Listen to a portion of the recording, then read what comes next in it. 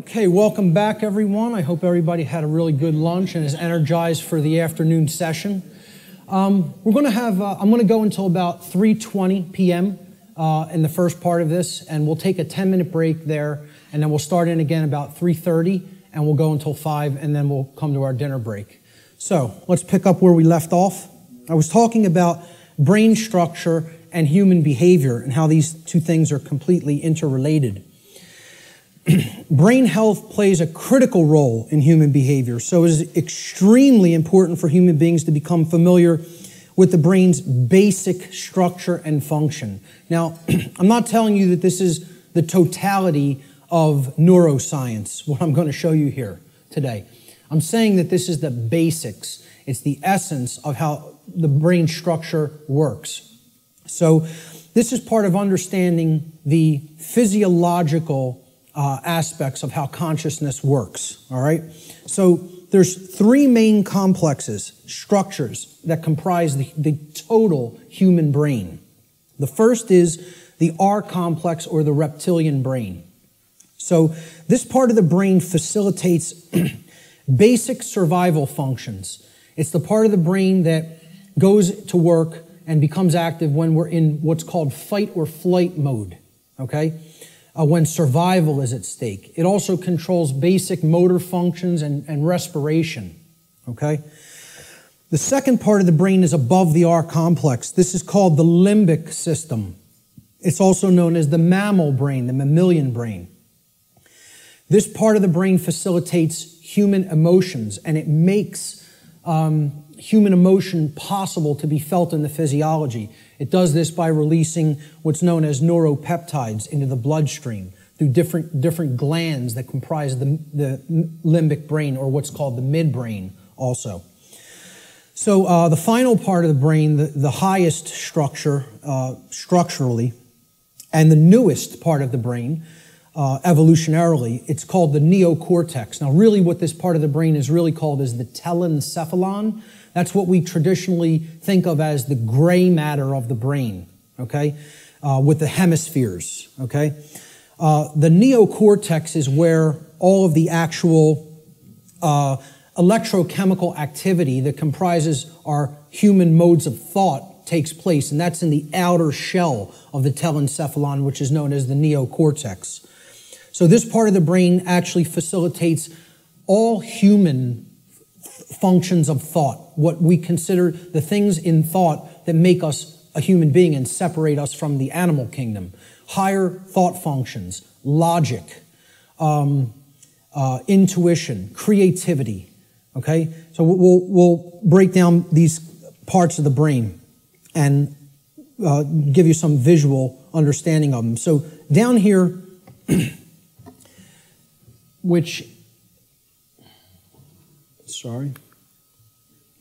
down here is the reptilian brain. It's comprised of the brain stem right here, and this part of the brain is called the cerebellum, okay? These two components together essentially comprise the R complex. So again, the R complex is the lowest consciousness part of the brain. We don't do any thinking with this part of the brain. It's the reactive part of the brain. It reacts to stimulus. It's the stimulus response mechanism.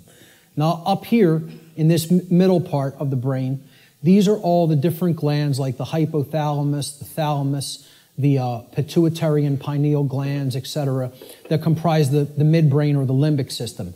All human emotions are facilitated, are made possible by this part of the brain, okay? So this part of the brain, if it wasn't working properly, you would not be able to experience a normal range of human emotions. This is part of what psychopathy is. Psychopaths, this part of the brain is not functioning properly, whether it be from a birth disorder or whether it be from conditions over one's life that if someone has stayed in chronically has numbed out this part of the brain and it is not functioning properly anymore, so the person's not actually experiencing a normal range of emotions. This part of the brain, which again is the telencephalon, this gray matter part with all of the grooves, etc., that's the neocortex. The neocortex is the outer casing, basically, of the telencephalon, the higher brain. It's the human brain, okay? Neo means new, so it's the newest part of the brain structure as far as evolutionary development of the human being goes. So this part of the brain facilitates all higher order thinking. Now, what you have to understand about the telencephalon, or the hemispheres of the brain, is that they're first of all bilaterally symmetrical, and they generally control different functions of thought. Now, I'm not telling you it's 100%. Neuroscience is more complicated than that, okay? But in general, the left hemisphere of the brain is what governs logic, analytical thought, and scientific and mathematical thinking, and also linear thought processes, okay? Physical world tasks and details, being able to break things down and analyze them, all right? So this is taking things apart, breaking them down into smaller components, and analyzing the pieces. That's what the left brain does. You could look at it as a series processor, okay? It has to go into this part first, then here, and then we could spit out the output. A linear process, like a series processor, okay? The right side of the brain, the right hemisphere, governs or generally facilitates and makes possible human creativity, our emotional makeup, okay, all the emotional dynamics of the human being, holistic thought, being able to see the big picture thinking, pattern recognition, and then things like compassion, nurturing, care, okay? Ethics, to a large extent. And I would say ethical thinking comes from a balance between the two, as we're going to get into. Now, if this left part of the brain here becomes chronically dominant, the masculine part of the brain, and again, I'm putting these symbols here. This is an ancient archetypal symbol called the blade. It's a simple upward-pointing triangle. And this downward-pointing triangle is another ancient archetypal symbol that was referred to in the ancient world as the chalice, the cup, etc. Okay? And this was a rudimentary phallic symbol, and this was a rudimentary womb symbol, representing the male and the female, or the masculine and feminine, more accurately, components of the consciousness. The idea is to keep a balance between these two. When we have a balance between the two, that's when we're operating on all cylinders, so to speak. That's when real consciousness and pattern recognition is developed. And that's when real morality and ethical considerations are also created within the personality, within the being. If this part of the brain is chronically dominant, the left part of the brain, okay, what happens is the right side of the brain is imbalanced. It's not really functioning at a higher level, okay? And the limbic brain will actually suffer that effect, okay? It will also start to shut down. So you will have a lot of left brain patterns going on and a lot of left brain processing going on. But if that's all that's happening and we're not using this part of the brain equally, the R complex of the brain is what essential executive functions are going to be routed to. We're going to be living from the R complex in a kind of stimulus response only mode instead of living from a holistic brain balanced mode, which is when we're in that balanced state, the neocortex, which governs higher order thinking and makes higher order thinking and ethical thinking possible, is what rules the personality. Okay? Now, conversely, if the right side of the brain is chronically dominant, so let's put it this way. The left side of the brain being chronically dominant, you have the controller. That's the master mentality. The right side of the brain being chronically dominant, that's the slave mentality. That's the I won't stand up for myself and I'll just accept everything. The total new ager, in other words. Okay? So this part of the brain, if it's chronically dominant, the opposite happens with the structures of the brain. The R complex will shut down. It will suffer. Okay? It will not work properly, which the R complex is necessary. It makes you stand up for yourself when you're under attack. Again, it's the fight-flight response. In a dangerous situation, you've got to know whether you're going to fight whatever's attacking you or whether you're going to get out of dodge and run away.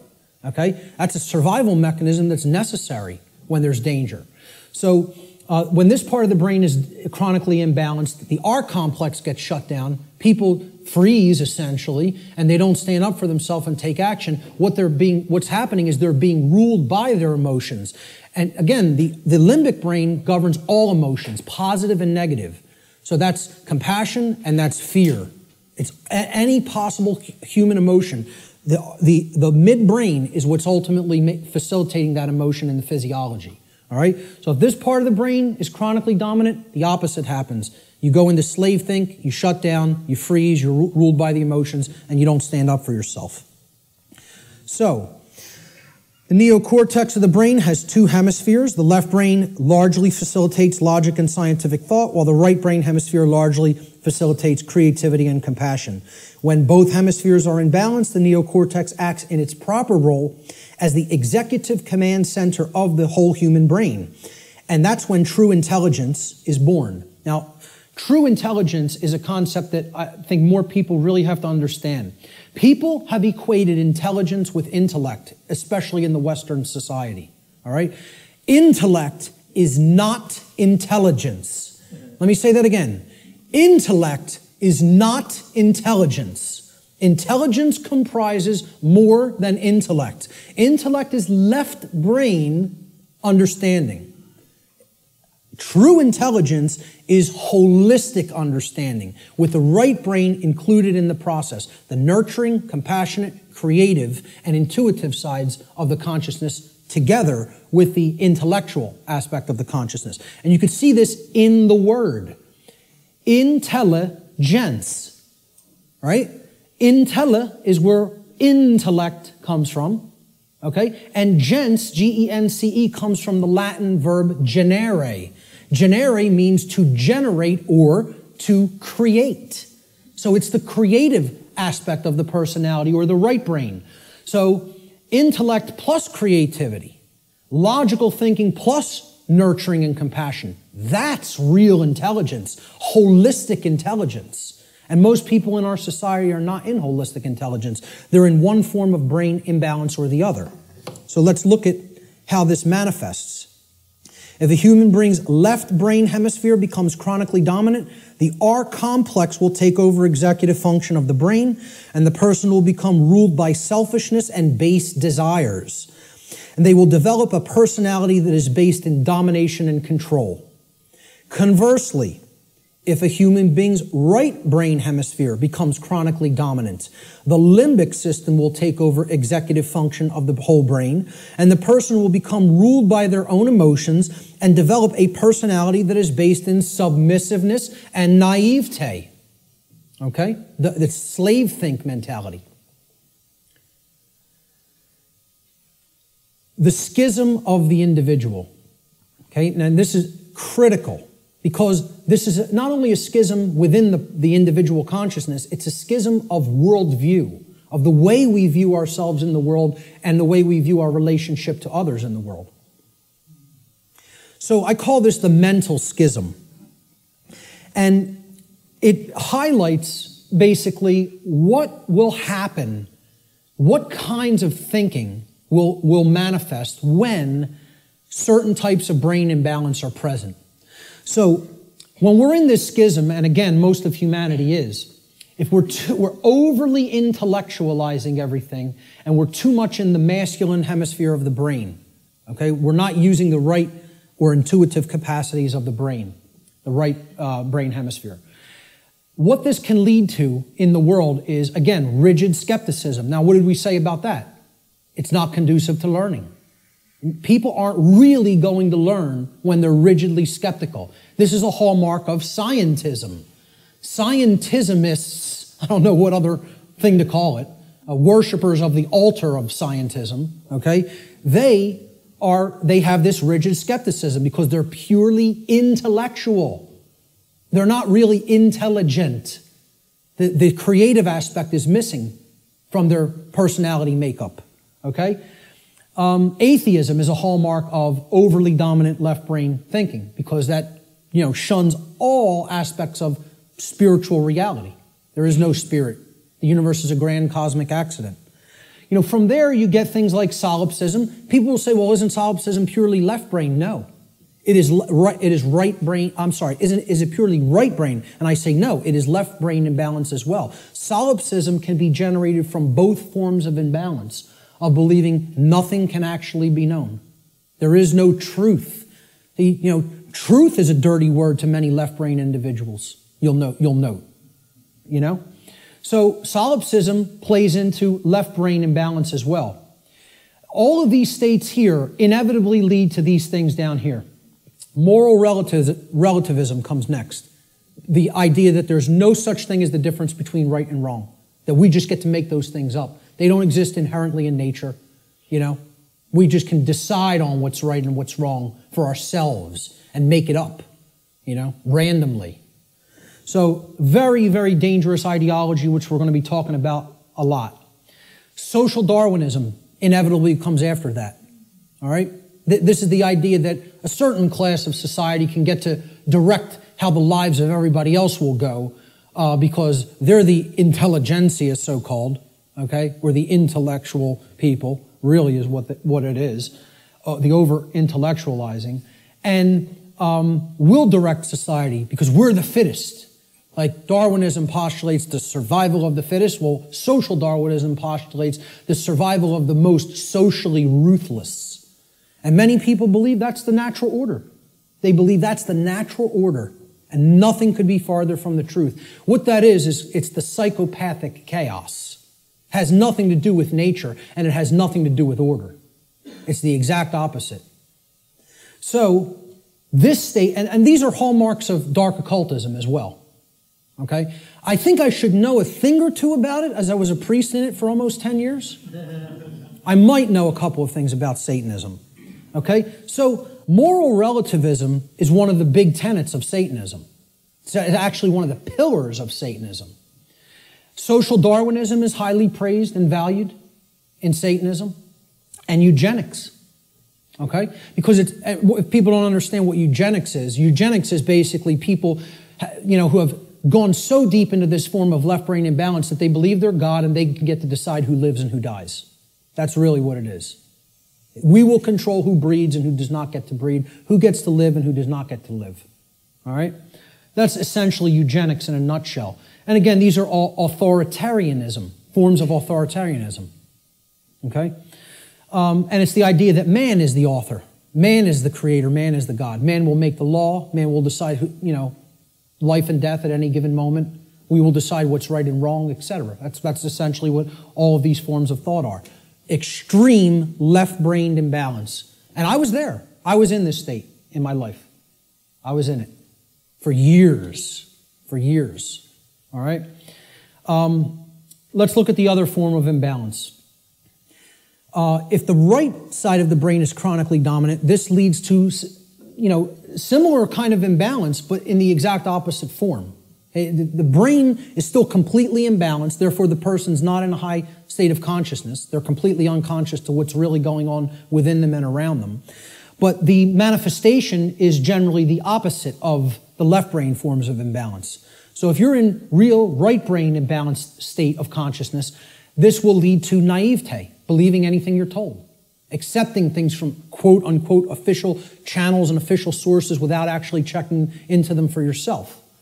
Blind belief. You'll believe the next religion that comes along. We just have to tell them what they want to hear, and I'll believe that. So, New Agers are basically in this category. Naivete and blind belief. People who trust government, of course, are in that category, because again, it's about creating the masters and the slaves. That's what brain imbalance is for. And that's why the controllers want to propagate this imbalance and keep it in place. Again, religious extremism, that's hallmarks of right brain belief, right brain imbalance. Solipsism, no such thing as truth,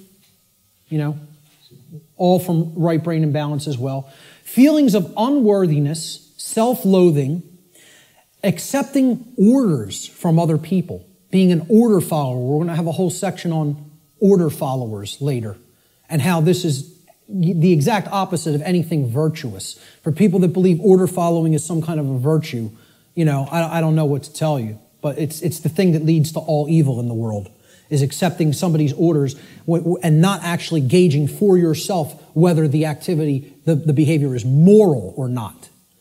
Okay? And it creates a willing slave. This form of imbalance is ultimately generating a willing slave, whereas this form of imbalance is ultimately generating a psychopathic master. And they're all forms of mind control. It's just another aspect of how mind control works. The propagators of mind control are just doing this to keep that imbalance present in one form or another. They don't even care which it is.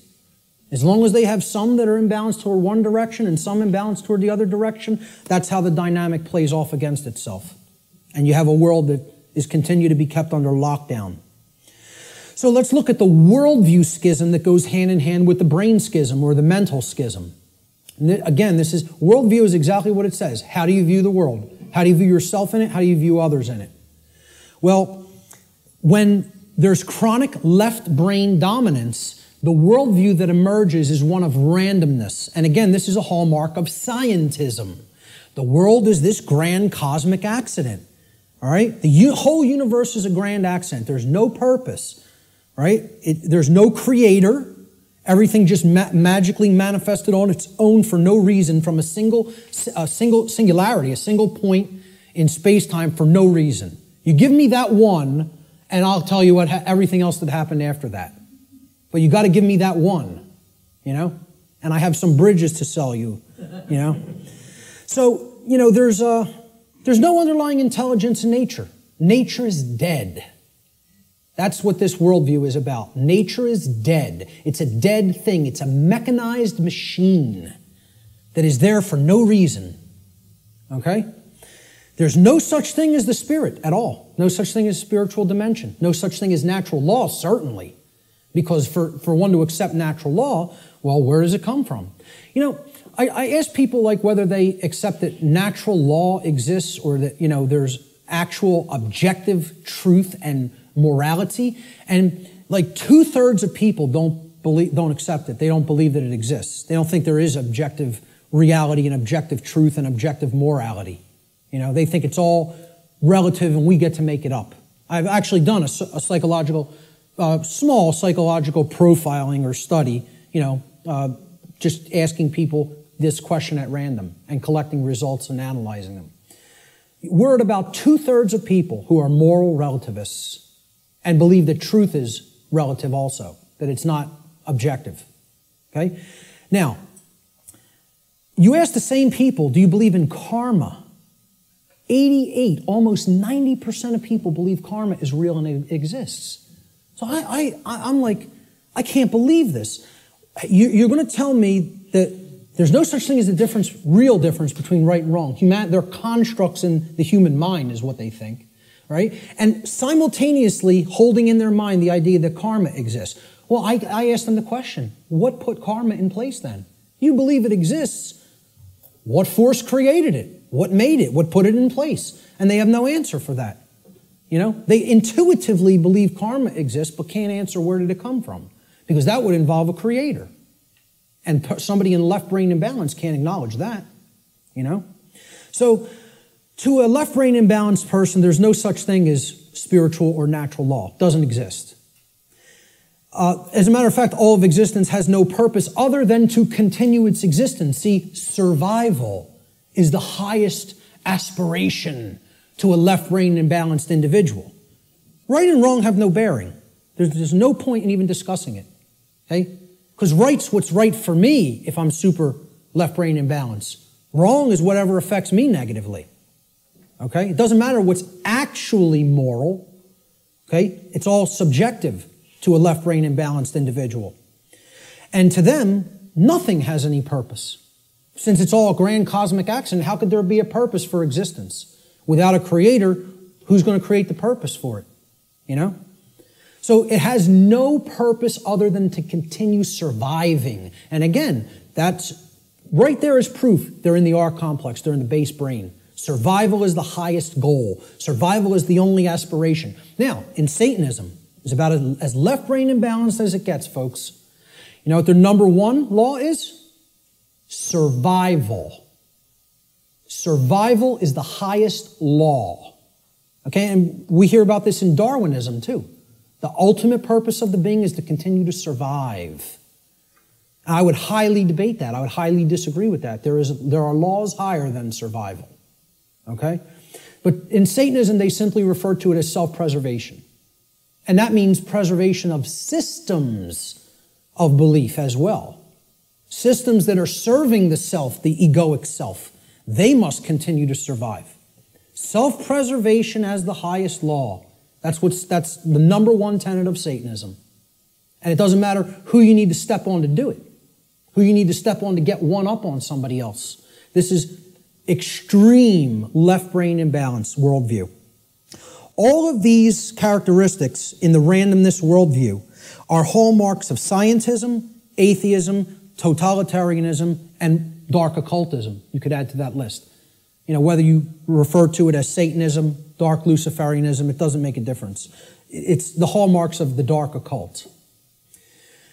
On the other side, on the right brain imbalanced side of the worldview, there's another worldview called determinism.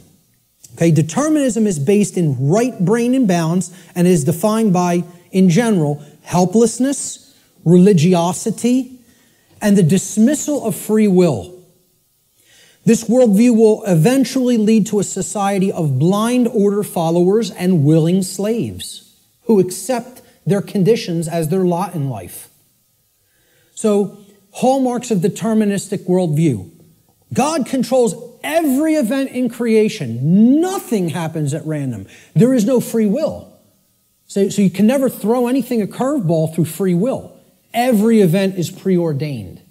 Okay? And religionists believe in this. See, I like to say, my presentation is going to piss everybody off. And that's what it should do. Because if you're in one of these forms of belief systems, it represents one form of imbalance or another. So people who believe in government and science are in that left brain imbalance. They're going to get pissed off that I'm talking about that form of imbalance. And then the people who are in religion and the New Age movement, they're in that right form of imbalance, so they're going to get pissed off at that. Good. Let them all be pissed off. The truth will piss you off, and then it will set you free if you accept it.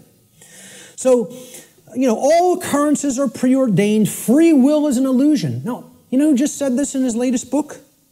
Stephen Hawking, who you would think is the most left-brain person that you could think, worships at the altar of scientism, believes the universe is a grand accident, okay, and a mechanized machine, okay? It's like this comes full circle. It feeds off of each other like a feedback loop, these forms of imbalance. He went so far through left brain imbalance, he's so in the left brain, that he actually developed the hallmark of right brain imbalance, which is that there's no such thing as free will. No such thing. Since it's all a mechanized machine and there's no consciousness, there can actually be no choice. We are actually robots controlled by matter. Hawking believes this. He actually wrote this in his book. He said free will is as dead as God. Okay? And millions of people buy this moron's books, and I'll call him a moron right to his face. There's not a drop of intelligence in that man, and people think he's one of the most intelligent people in the world. You might be one of the most overly intellectual people in the world, but you have no wisdom at all. Zero, if that's how you think. And again, put him in front of me and I'll tell it to him to his face. Okay? Because these people actually believe he's smart. That person isn't smart. He's dumb. He's intellectual, but that doesn't make you intelligent. Okay? He has no part of the big picture. None. Just because you can theorize something and visualize it and calculate it mathematically does not make you an intelligent person. That means you're great at using the intellect. You're great at mathematics. You're great at linear and logical thinking. That does not make you wise. All right? So, to continue with the right-brained imbalanced worldview, since God controls everything in creation, nothing is possible to change. Human beings are powerless to create change. Everything is being made to be this way by God. This is what religionists and right-brain imbalanced people think. So, therefore, why take any action? Action is ultimately meaningless. A big hallmark of the New Age community, because it's a religion. The Course in Miracles. Oh, we just need to accept everything the way that it is, right, folks? Doesn't make a difference if evil is running amok in our midst. No. Accept it all. Don't try to change a damn thing. Take no action. Just observe. And see how far deeper that gets you into bondage. Because that's the best way to get real deeper into chains. Okay? So these are all hallmarks of religious extremism and what I call simply slave think. Because that's what it is. Let's not euphemize anything. Let's call them what it really is. This is master think, that's slave think. And if you want a world that continues to propagate slavery, you'll stay in one of those forms of brain imbalance. And this right brain imbalance, in addition to religious extremism and slave think, is the hallmark of the New Age movement and their followers, their religious followers. Now, there's a balance that is struck between these, okay? And that's what everything really is ultimately about, creating a balance. Because there are components to these two worldviews that if they come together, it shows us what the truth is. And here it is right in the middle here. There is a deterministic component to reality. And there is a random component to reality, existing in cooperation with each other, in conjunction with each other.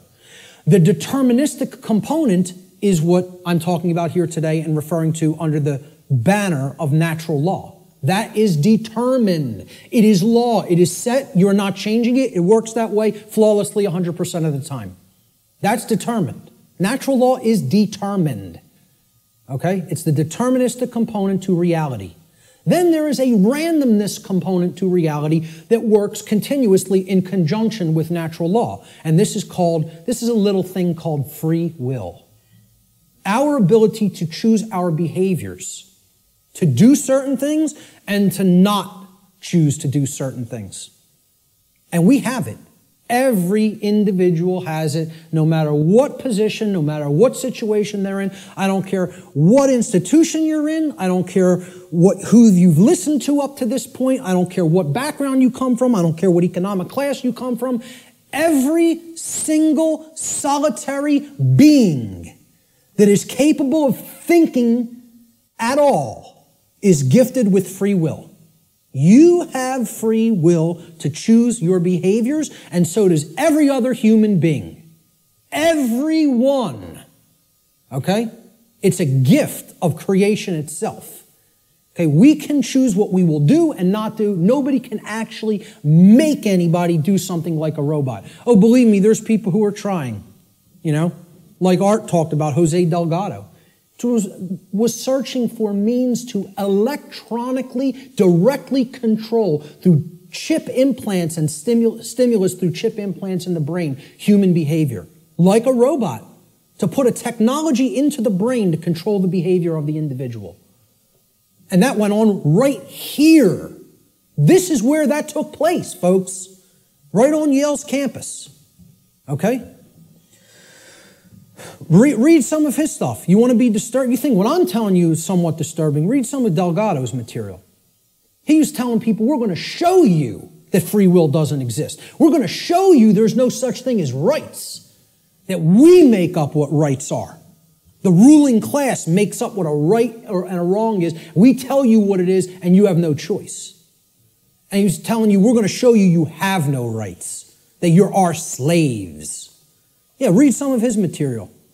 And an excellent book Art recommended too, Jim Keith, Mass Control, The Engineering of Human Consciousness. If you haven't read that book, get it and read it. And that's just an introduction. And many people think he was murdered over it. So truth lies in the middle of these worldviews. There's a deterministic component called natural law. There's a random component called free will, our ability to choose our behavior freely. So let's look at this debate that's been going on since time immemorial of human nature versus human nurture. And again, I'm getting ready to piss everybody off, okay? This debate's been going on forever. Which is it? What's human nature really look like? What's its essence?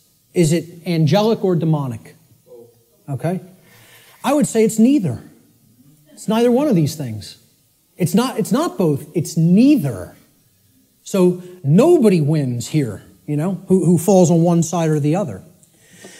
And it's a very difficult thing for people to accept as well. Because when we ask the question, what is the nature of a human being? It's a very similar question to asking, what is the nature of this computer up on this platform? What is the nature of that projector? What is the nature of those cameras? Well, can I actually say what the nature of these things is? It's a computer. Its nature is to compute information. What is the nature of that projector?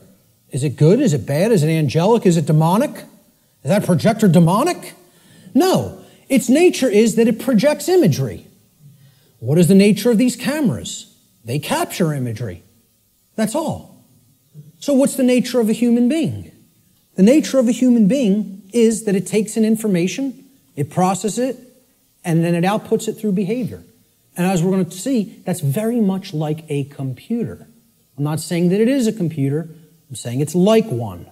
Okay? So human nature is neither inherently good nor inherently evil, as many people think fall on one side of this argument or the other.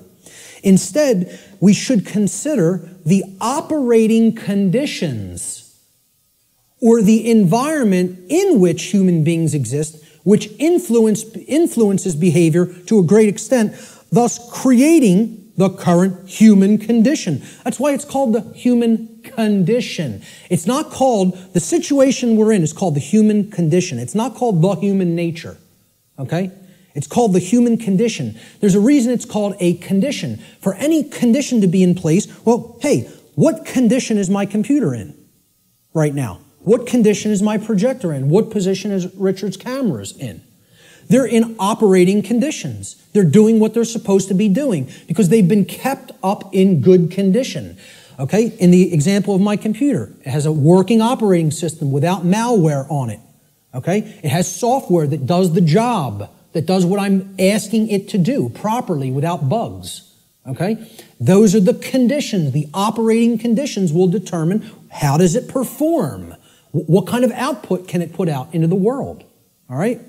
So, again, what I'm saying here is that human beings are like computers. Not that they are computers. Let me just state that emphatically. We're not computers. We're like computers.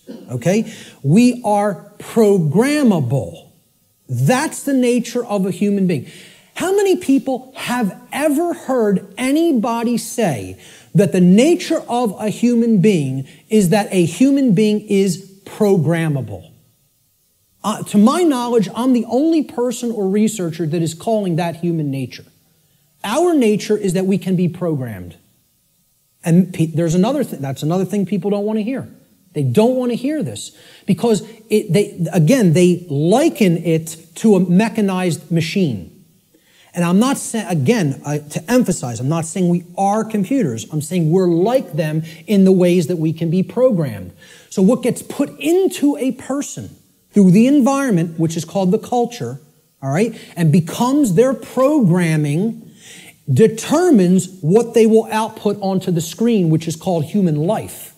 And that will create the human condition in the aggregate as more and more people operate that way.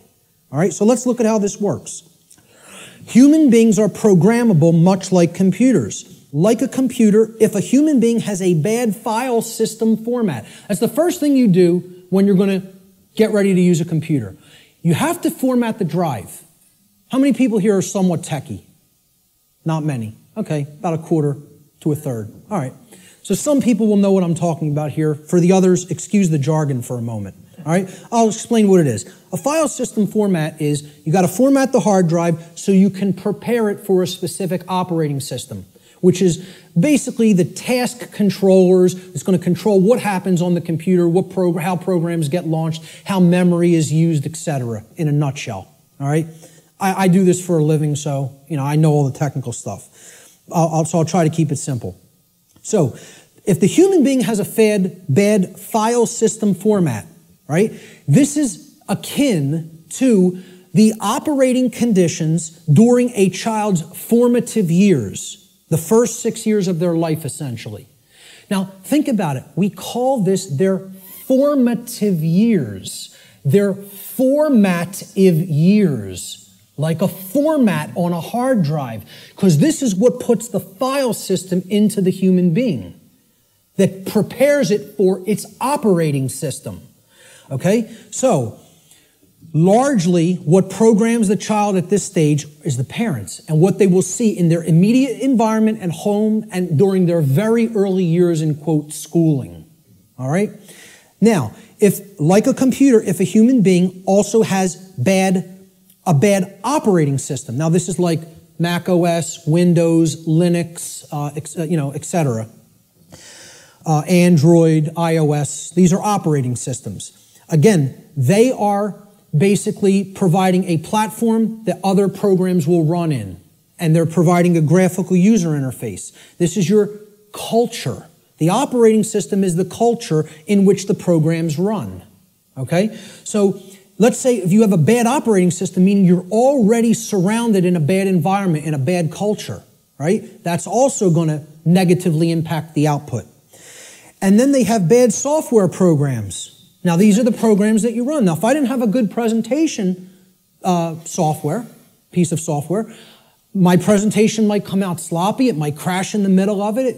It might not display the graphics or the text properly. Okay? So you got to make sure you're working with good, reliable software as well. Now, what the software is the belief systems, what the person has taken into the mind and is processed and made part of themselves.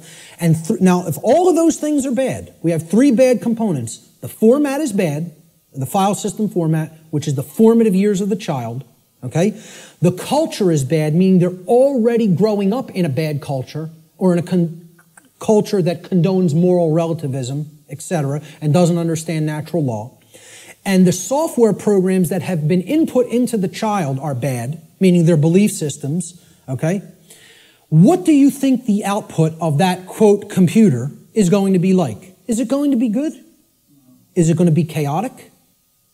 If I screw up my system's hard drive format, if I put an operating system that is like at alpha state and it's not ready for prime time because the development's not finished, it's half-baked, okay? And then I load crappy software that's full of bugs and the developers didn't really care about programming them correctly. Do you think that computer is going to operate properly and give me the output on the screen I'm looking for, or output on the printout I'm looking for, or output on the internet that I'm looking for? Good luck. If you know a little bit about computers, you're laughing now because it would be ridiculous to assume that it could do that. Well, why do we think that we're going to have that in our environment when all of these things are badly programmed? See, the output onto the screen is also going to be horrible if all those three things, that determine how the system works are also bad. So it will contribute to deteriorating conditions on a mass scale. Like a computer, the behavior of a human being largely depends upon its programming. And its programming is the quality of the information that is being input into it. The quality of the information it's taking in. The quality of the information it's taking in is going to determine the quality of the information it's outputting, like any other computer. So if garbage goes in, surprise, garbage is going to come out. If good information goes in, quality will come out. And the output will be as one wants it to be. It will be able to process and create efficiently, effectively, not chaotically. Here's a very simple diagram. Again, if people understand it, they really get how natural law functions. And again, it's very unpopular. People don't want to look at what the bottom base foundation or platform of this structure is. Because once again, this idea that knowledge is what's required makes many people upset because they want to believe they're going to achieve these things they say they want without doing the work to acquire that knowledge and therefore understand the requirements for obtaining those conditions. So we start with available information. And when people look at what I'm going to describe here, they will recognize it as something. And I'll hold what that is for a moment. Available information is what you're starting with. This constitutes potential knowledge. And it can become knowledge if it's taken in, if it's amassed, if it's aggregated. Okay? It can be gathered, it can be processed, it can be understood, and then it can be acted upon. You could call this the grammar stage of this three-part process I'm going to explain. Okay? You could also refer to this as the input stage. If we're looking at it in a computer model, this is the stage of inputting information or programming something. Okay?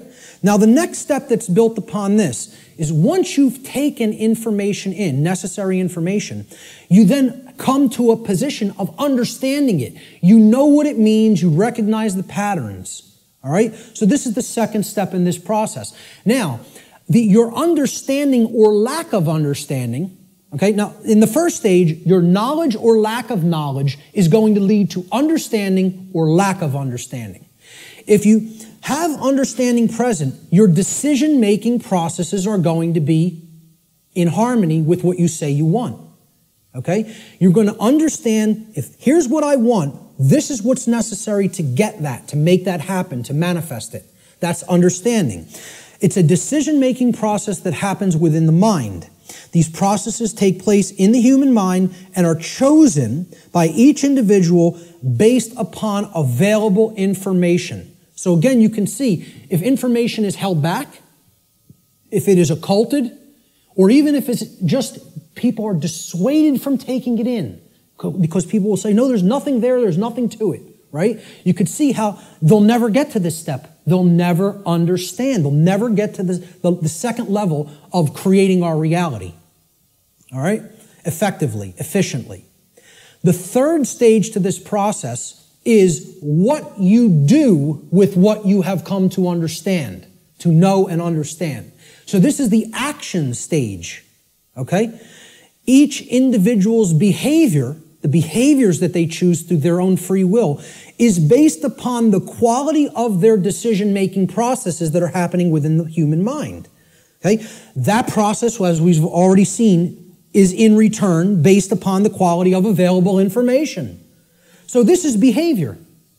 See, people don't think of wisdom as behavior. They don't think of wisdom as action. They think of it as something that you just know. No, wrong.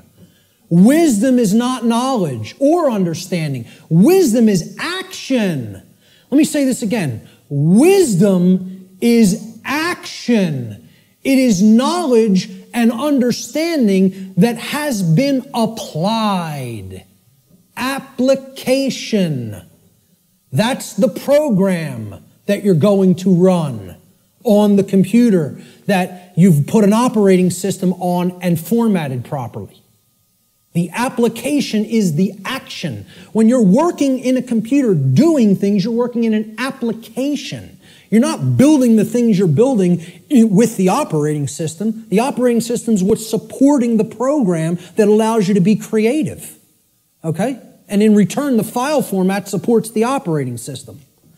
So, we start with available knowledge. That can be converted in available information, which can be converted into knowledge, which can then, through decision-making processes and filtering of that information to eliminate inconsistencies, can lead to an understanding. In continuation, the understanding can then lead through our free will decision-making processes to be converted into behavior, into action in the world. That, when it's done properly, it's wisdom. When it's done with morality and ethics in mind, it's wisdom. When it's done without that, it's folly. Okay? And it leads to more and more chaos. So, based upon these three processes, something is generated. Something is created in the physical manifestation, physically manifested reality, the real world, so to speak. So, the manifested reality is based upon the aggregate behavior. Aggregate behavior. No one person is creating the reality we are experiencing. Okay? It's another fallacy of the New Age movement and thinking. In the aggregate, we are creating our shared reality. All the behaviors put together creates the output on the screen, or the generated result. Is it orderly? Is it chaotic? Well, that's going to be based upon whether someone took in the information, processed it efficiently to come to an understanding, and then acted upon it. The manifested reality is the quality of the condition which manifests in any given society based upon the aggregate quality of human behavior within that society. This is how our reality is actually created. The conditions that we experience as the daily events of our life. It's a simple three-stage process that leads to a result. And for many people here, you will recognize, if you've looked into this discovery process and this creative process, is known as the trivium. This is what the trivium is. Okay? In the ancient traditions, this is what the trivium was labeled. It was labeled knowledge, understanding, and wisdom. In the later aspects, when they passed out of mystery school tradition hands and went into some other think tank and society hands, the knowledge of the trivium was termed grammar, logic, and rhetoric. Grammar being the knowledge stage of aggregating available information, logic being the understanding stage of making using processes to analyze and filter said information and come to an understanding of it. And then the rhetoric stage was the application, the action, taking action based upon what you've come to understand. Now, there's a third way of looking at the trivium in computer jargon, and that is input, processing, and output. And then you get the result on the screen, which is called life. All right? Any way you want to look at the trivium, I don't care. But understand it, know how it works. Okay? Because this is why a big part of why we're in the situation that we're in is that the trivium methodology of truth discovery has been completely obliterated from public consciousness. Completely obliterated. And I ask people how many people have even ever heard the word trivium. Raise your hand if you've heard the word. So a good portion of the people here have. Many people have never heard the word. And if you do a Google search on it, most people are going to get back the band, the metal band, the trivium, which is not a bad band, but, you know, but the whole point here is the results that are going to come back through Google or Bing or Yahoo or whatever are going to give you a metal band, a heavy metal band, instead of the trivium method of learning, the classical liberal arts education methodology. Because they want to try to sanitize that as much from human consumption as possible. They don't even want you to understand how that works at all. And that's why it's been removed from public schooling. And that's why, as long as this society stays the way it is, it'll never be put back into public schooling. You know, I tell people a little anecdote. When I was in high school, and thank God I went to the high school I did because they really hammered Latin and Greek into you. You were going to know your Latin and Greek when you came out of my high school, okay? For whatever other indoctrination they put into you, that's a different story. But I'll tell you what, you came out of there knowing your ancient languages. You know, it was still part of the curriculum when I was in high school. And, you know, again, I think I came out better out of there because of simply the linguistics knowledge that I gained from it. And we read Gaius Julius Caesar's war journals in their original Latin and translated them. And in one of them, he's absolutely lambasting one of his centurions. Okay, they're on a campaign in Gaul, which is France now. And Caesar is, you know, making his rounds of his troops, and they're getting ready to, you know, push deeper into Gaul. And he finds, you know, when they would have their encampments, they would have a lot of, you know, slaves of the Roman Empire that they would take with them on their campaigns that would do a lot of the lifting of the equipment and the carrying of the equipment for the centurions to do battle in the next battlefield location. And the slaves would have to do all that manual labor. And Caesar says to one of his centurions, he's passing by their encampment, and he sees one of the actual centurion leaders teaching one of the slaves the trivium method. And he flips out on him in this journal. He says, I caught one of my centurions, you know, teaching the trivium, and freaks out on him. How dare you teach a slave our method of learning? Soon they won't want to be a slave anymore. There'd be an uprising if they knew what we knew, if they knew our truth discovery methodology.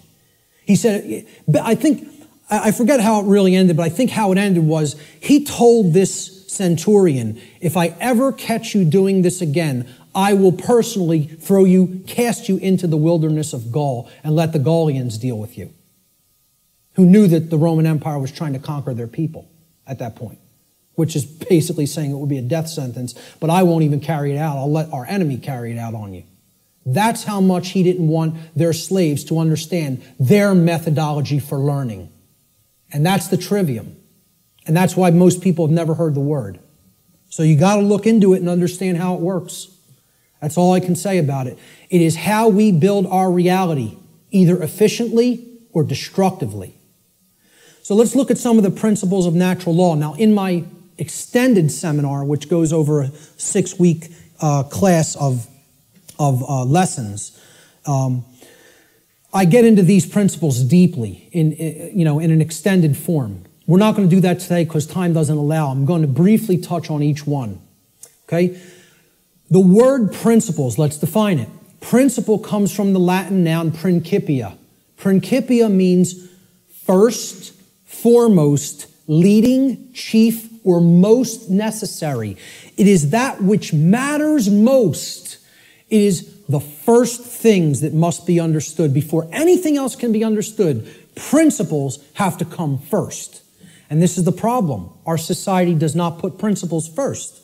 It puts trivialities first, and we're no longer a society that even cares about principles or first things.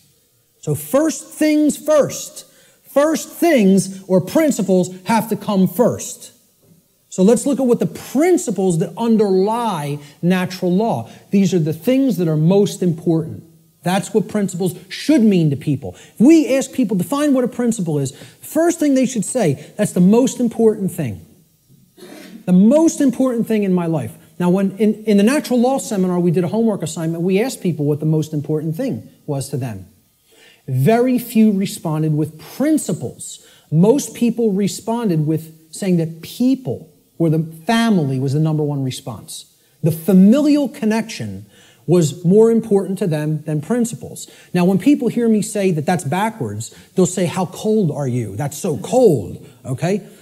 What I'm telling you is that the familial connection, no matter what it is, between a mother and a son, a mother and a daughter, a father and a son, father and a daughter, husband and wife, doesn't matter as much as principles. I'm not telling you they don't matter at all. I'm telling you you have to put principles first.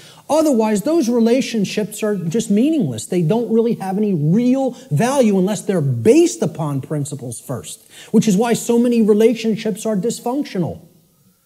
Principles have to come first before you can even build a solid relationship with another human being. So, let's look at what some of the principles of how natural laws work first before we can actually find out what the expressions of these laws are in our lives, which will be the next section. These are what I call the general principles of natural law. Natural law is expressed through 7 basic underlying principles, plus what I have referred to as an 8th or hidden principle, which you hear very few other researchers, even people who are studying this from the occult perspective, who are studying this from the consequentialism perspective, you very hear them incorporate the 8th and all-encompassing principle, which I'll get to last here. This 8th principle, which I call the lost principle, binds all the other 7 principles together. All right? These principles together constitute a master key through which universal wisdom, including the knowledge of the requirements to obtaining what we desire, is then unveiled or de-occulted. When people ask me, well, what do you consider yourself in your performance of presenting what you present? I tell them, I consider myself a de-occultist. I'm no longer an occultist. I'm a de-occultist. I'm attempting to take this information out of hiding. It's been hidden. The hiding of it is destroying the fabric of our society and putting us into bondage. It needs to come out and be non-hidden. It needs to be unveiled and shared widely and freely with anybody who's capable of accepting it and comprehending it now. Because we're not in a position where we could wait longer. We're at the precipice. Okay? There is a moral obligation to bring this information to the public now. Okay? So, I consider myself a de-occultist. One who takes things out of hiding and presents them openly. These are the 7 general principles of natural law. Many people who have studied some variants of occultism may recognize these as what are known as the Hermetic principles. Hermetic essentially comes from Hermes. Hermes Trismegistus, the thrice great one, as he was referred to in the ancient Greek mystery traditions. Okay? He was considered a messenger of the gods. He brought the wisdom of the gods down to humanity. Okay? In the ancient Egyptian and Cometian traditions, he was the scribe of the gods known as Thoth. All right? He has other incarnations as well. But the Hermetic tradition is named such because it's hermetically sealed, like natural law is. Natural law is hermetically sealed. It is binding principles that are immutable. They are laws that are in operation that cannot be changed. Hence, they are hermetically sealed. So, these 7 general principles, they are mentalism, correspondence, vibration, polarity, rhythm, cause and effect, which is a huge one, which we'll be getting into, and gender. So I'm going to briefly describe what each of these are and what they are about. The principle of mentalism states that the all, everything in creation, is actually a manifestation of mind. The all is mind. Okay, what this means is everything that happens has to be a result of a mental state which preceded it. Everything. For anything to exist, thoughts had to form first, and then they formed the physical reality after. The universe itself is a mental construct of the Creator. Thoughts lead to the manifestation of things and events. Thoughts create conditions. Thoughts create things and conditions. They cannot just magically manifest themselves. Thought comes first. Thoughts create our state of existence and the quality of our experience here on earth, ultimately. Therefore, be responsible for everything. We should be responsible for everything that we create by being responsible for that which we think. Because the thought processes are what are driving the behaviors. People behave the way they do because they have certain belief systems embedded in the mind and running like a program. Their thoughts and their emotions are driving their actions. So the behavior is not magically suddenly going to just change. The thoughts and emotions have to change because they're the driving force behind the behavior. That's when reality will change. See, people don't want to hear that, once again. They don't want to hear, if you want to change reality, you, yourself, have to change the way you think. Because the way you think is not conducive to the requirements for getting what you say you want. They're doing the exact opposite of that in many cases. So that's the principle of mentalism. The principle of correspondence states that that which is above is similar or like to that which is below. So what this means is that which is below, and that which is below is like to that which is above. It's a mirror, okay? The above is like the below is like the above, all right? The above, in this case, is the macrocosm, okay? The laws of the very large things, okay? The laws that govern the creation which we consider is seemingly outside of ourselves. We know at the deepest level that it's not, that we're one with it, but, you know, we perceive this as out here, the laws that govern the large aspects of things. So the macrocosm, or the very large, the totality of everything, and the microcosm, which is the very small, or the individuated units that comprise the whole in their aggregate, okay? They are reflections of each other. They cannot be separated from each other. As one goes, the other goes. The universe is actually a holographic system, okay? It's a hologram is an image, okay? You pass a laser through it, and it then projects a 3D image, okay? It's like a flat image, and it projects a three-dimensional image. But the aspect, why they call it a hollow, like holistic, hologram, holistic image, is if you break a hologram into multiple components by cutting it. So if I take a hologram and I cut it in 4 pieces, you don't have a quarter of the image on one part of the hologram and a quarter on the other and a quarter on the third and a quarter on the fourth. You have 4 whole images that only lose their resolution by a quarter. Okay? So everything is contained in all the smaller parts. Okay? That's like the reality that we're living in. Our universe is a holographic one. So the universe is inside the individual. And the entire universe is like an individual. They're reflections of each other. To know the workings of the individual will help lead us to an understanding of the macrocosmic laws. Similarly, to learn the macrocosmic laws will help us to learn the way that consciousness within the individual functions. These 2 things cannot be separated from each other. And once again, as I said near the beginning, that's what occulted knowledge is. The knowledge of the occult is how the microcosmic world works, which is the individuated consciousness, and how the macrocosmic world works, which is natural law. So the other part of the principle of correspondence is that our reality is also fractal in nature. Now, if you studied fractals, these are self-similar mathematical generated patterns. Okay? We see this through things like Fibonacci sequence in mathematics, and this is repeated endlessly throughout nature.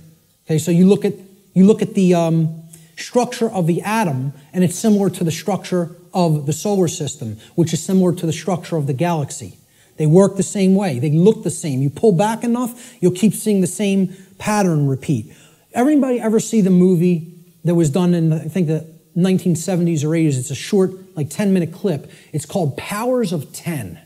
Has anybody ever seen this? Yes. A couple people.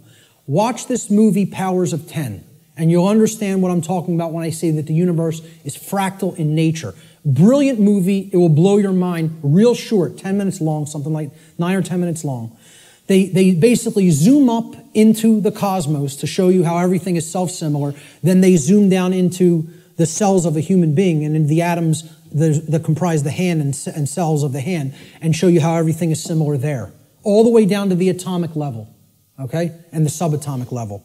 So the universe is both holographic, meaning that the whole is contained in the parts, and vice versa, and it is fractal or self-similar across all scales of its existence. That's the principle of correspondence. The principle of vibration simply states that there is no such thing as rest, as dead or non-motion, okay? Death, in that sense, is an illusion, because true death would be the cessation of all motion and energy. There is no such thing. It doesn't exist. You cannot go anywhere in creation where something is at complete rest. Okay? And I joke around about this. Barb tells me funny stories when she comes home from work, and she's trying to, enlighten some of the other RNs that she works with. And she was trying to explain to one of the other nurses, that desk has atoms in it, and they're not at rest. They're like in crazy, chaotic motion, especially the electron clouds of the atom. And if you look at it at a deep enough level, you would see it's like chaos going on, and it's all kinds of motion happening, seemingly at random. And the other nurse goes, "Barb, you're so crazy." What I say to that is, how could you have made it to nursing school and not ever have even considered the concept of the atom? Right. And it's amazing. She actually thinks perceived stillness is actual stillness, and didn't comprehend. If you zoom into that with a powerful enough microscope, you're going to see all kinds of motion, and nothing's at rest. And she thought Barb was the weird one for trying to explain that to her. Okay, so there is no such thing as true rest. It doesn't exist. If something's in existence, it's in motion. Everything moves, everything vibrates, and at the most fundamental level, the universe and every single thing which comprises it is ultimately pure vibratory energy that is manifesting itself in different ways, different frequencies, different vibratory forms. The universe has no true solidity as such, as we imagine solidity at the macrocosmic level. Matter is merely energy in a state of vibration. And what this is, if we truly understand this, and many sciences are now finally really understanding this and trying to propagate this knowledge out into the public, we will come to the understanding that this is a spiritual construct for experience to be gained, to have an experience and learn and grow in consciousness. That's what the purpose of this whole thing is for, you know? So nothing is truly solid, you know? It's again, like we say, we are spirit having a human experience. The whole universe is spiritual, having a experience in solidity. All right? That's how you have to look at the principle of vibration. The principle of polarity states that everything has a dual nature to it. There are polarities in everything that exists. Okay? Everything has poles. Everything has its pair of opposites. However, opposites, they are identical in nature, but they're different in degree. So let me give you an example of what that means. Are hot and cold really opposites? Or can we simply look at them as the presence of heat energy or the absence of heat energy? Meaning that they're the same thing, energy. And whether it's concentrated in a specific area, which would make it hot, or whether it's absent from a specific area, which would make it cold. Okay? That's what hot and cold are at the fundamental level. At our level of perception, they're opposites, but at the fundamental level, they're the same thing, energy or lack thereof. Just like those 3 stages of the trivium. Are knowledge and ignorance the same thing? Yeah, actually they are. Because truth is always present. It's a matter of whether it's taken in and processed, or whether it's refused to be taken in and it's not processed. Okay? So it's just like that. They're identical in their natures, but they're different in their degree. Okay? Extremes can meet and blend and, you know, play with each other, like as depicted in the yin-yang symbol, masculine and feminine. They need to be blended. And at some level of reality, everything that is seemingly contradictory may be reconciled. Now again, I stress the term at some level. At the unified field level, everything is consciousness, pure consciousness. However, at this level, there are differences in consciousness. At this level, there are things that are taking place that we need to understand. At this level, there are things that we need to set right and rectify, because it does matter. It does matter. Okay? So, again, be careful with some of the New Age-isms that get put out there. Yes, can all paradoxes be reconciled? At some level. In this realm, we need to have our feet on the ground in the physical domain.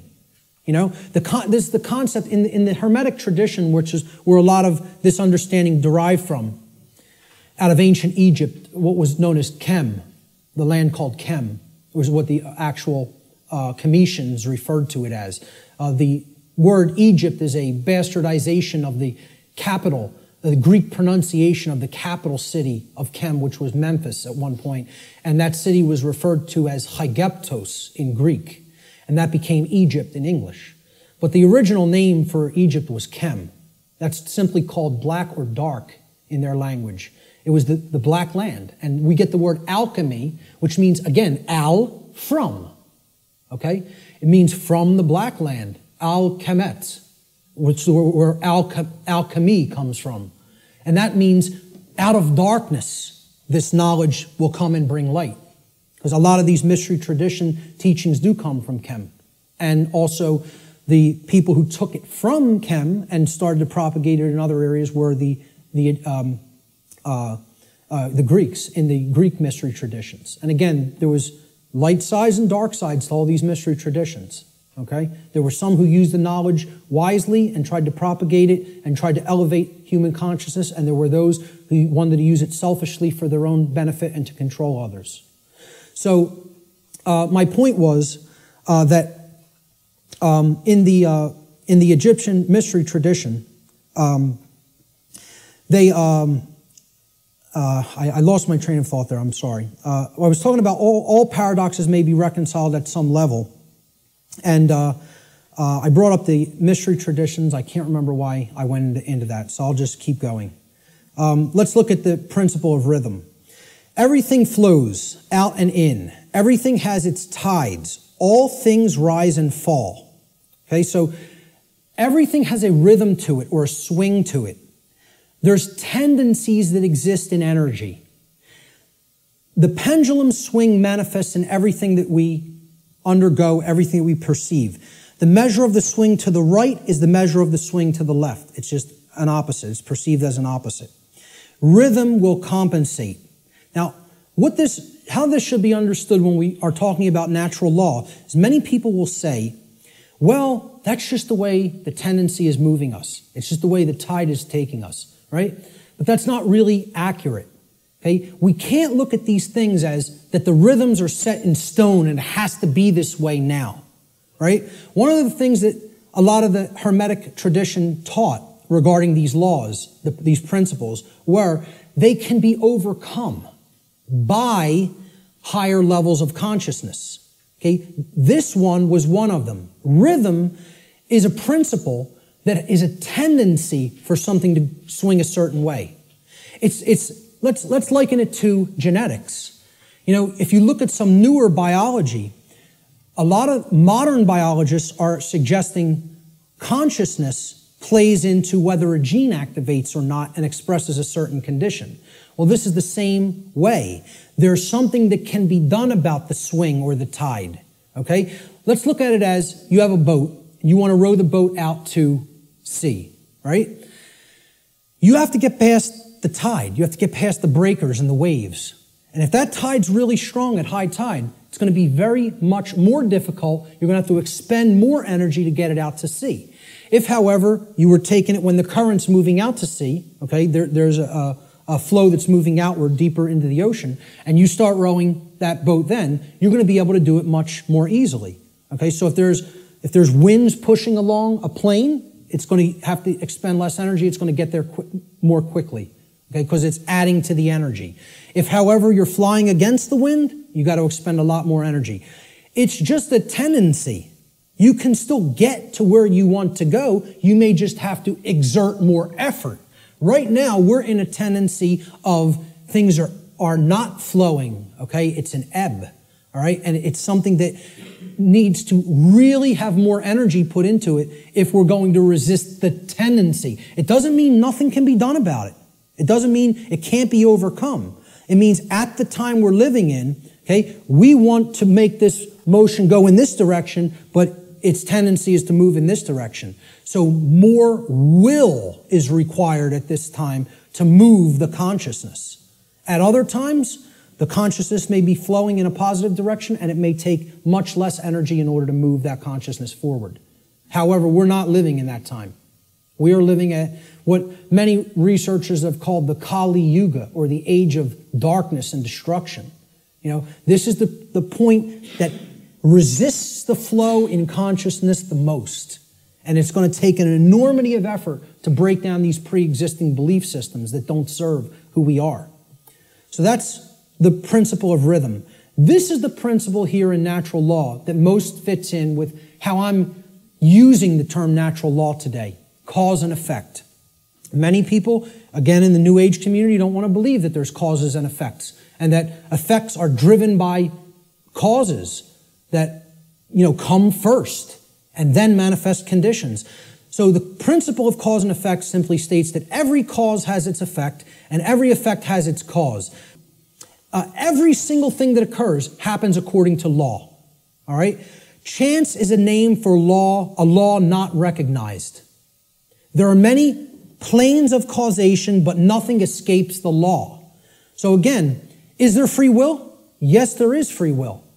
But is there free will to ignore law without consequence? No, there is not.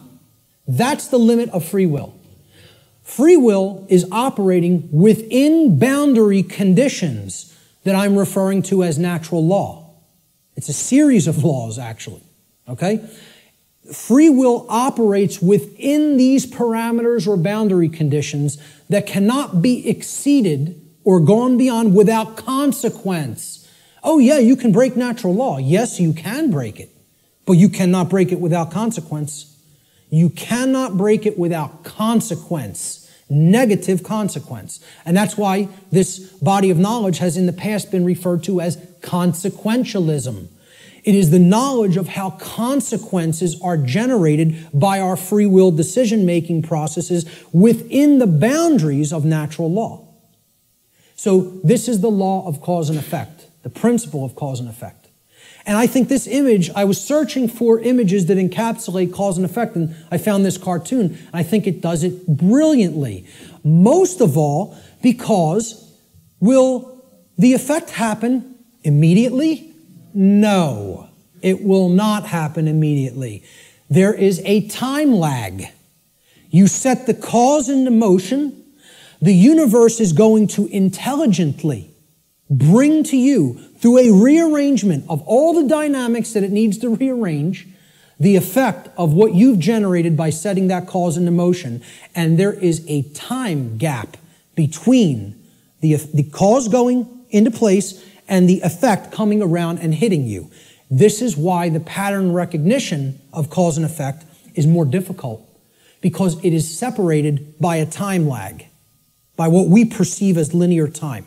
Now, if you did a wrong to somebody and immediately you were stung by a wasp, every single time you did a wrong to somebody, it showed up and bit you immediately within 2 seconds of you hurting somebody, stealing from somebody, lying to somebody, etc.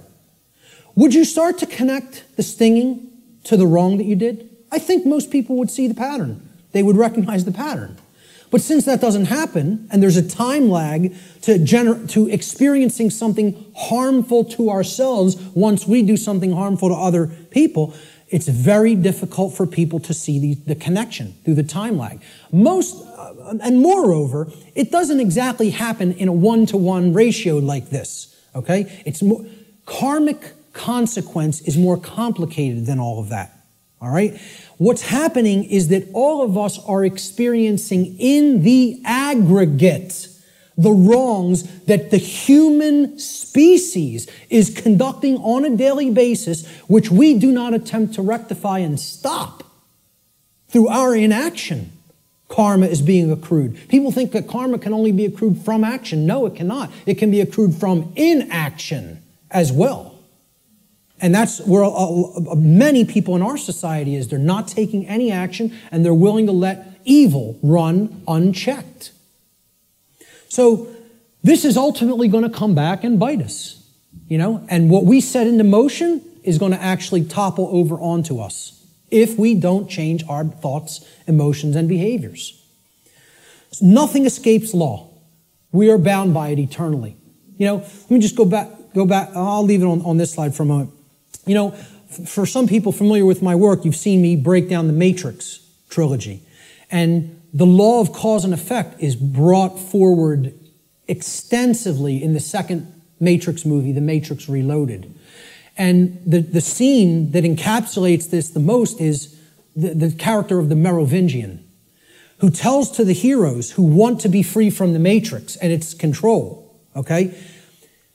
You are coming to me without an understanding of why you are in this position. You don't understand the causal factors that have led to the current conditions that are in place. Therefore, you are coming to me with no power to effect change. You are powerless. So why should I help you? You're powerless because you lack knowledge and understanding of what set these events into motion. Why? The question why, he says, why is the only source of real power. Without why, you are powerless. He's talking about cause and effect, and he says it specifically. Causality, he calls the only real truth. And this is the villain. The words of truth come through it's a big technique in Hollywood too. The words of truth are spoken by the villain in the movie or in the series. Okay? But if you listen, and there is a twist, a dark twist to what he says. He says free will is like an illusion. No, it is not. That's where the dark occultist is trying to trip up the heroes. There are both free will and natural law. He tries to say free will the Morpheus character says to him, everything starts with choice. And Morpheus is correct. Our choices set that causality into motion before it becomes an effect. And the Merovingian tries to tell him, no, there is no free will. That's where the dark occultist will give you the bulk of truth and then poison it with that one thing he wants to get you to accept. Okay? So the next thing that needs to be understood is the two planes. All right? There's the plane of effects and then there's the plane of causes. No power to affect any change lies on the plane of effects, which is the physical manifested reality. Again, what already is, nothing can be done about. What already is, you cannot change. You cannot change the past. You can change what it is starting now and make sure that it gets changed in the future. But right now, what is the truth, and all you could do is accept that or reject it. You can't change the past. So the physical world that is manifested up to this point happened because of things that occurred in the past. The causes happened in the past. Nothing you can do about that right now. Okay? The plane of effects or the physical world is where manifested realities have already occurred, have already taken shape, have already formed due to their underlying causal factors. The plane of effects constitutes that which has already occurred. As such, no power to effect change lies here because that which has already occurred cannot unoccur. That which has occurred can't undo itself. It happened. It's already done. It has become that which is, or truth. Human consciousness seems to be trapped upon the plane of effects, meaning that humanity as a whole remains ignorant of the underlying causes which they themselves have set into motion and which lead to self-inflicted suffering in their lives. So if you're trapped at this level, what you're doing is you're looking at the symptoms, and you're stuck looking at the symptoms. Okay? This is everybody. Oh, there's a political solution to this. We need to vote in the right people. Oh, there's a financial solution to this. We just need to set the right monetary policy. No, there's a scientific solution to this. And technological advancements are going to be made that suddenly save ourselves and make the world any different. And they think all of this is going to be done while slavery is still in place. Well, again, good luck with that. And let me know how it works out. Okay? I speak at free energy related events. I work with the Tesla Science Foundation. I speak at MUFON-related events that talk about disclosure of extraterrestrial presence. Okay? Both of these communities don't understand. The things that they say they want are impossible. And I'm going to start talking about them in this way more openly. You know, because I've kind of like given them some soft teachings, and I think they need to hear it a little bit more harshly. Because both of these communities are not talking about morality to the extent that they need to. They think we're going to have free energy, but nothing's going to change as far as the social structure of the world goes. We'll just develop free energy and that'll magically save us. We'll still have slavery, but free energy will be here and the world will be a magically better place. The UFO community, they often think, oh, we're going to get disclosure. They're going to come out and tell us everything they know about other intelligences that are out there in the galaxy and in the universe with us. Okay? And they think they're going to get that in a climate of slavery. Well, good luck with all those things. You got to take down the existing structure first. Okay? People think, oh, we got to build the new world while the old one decays.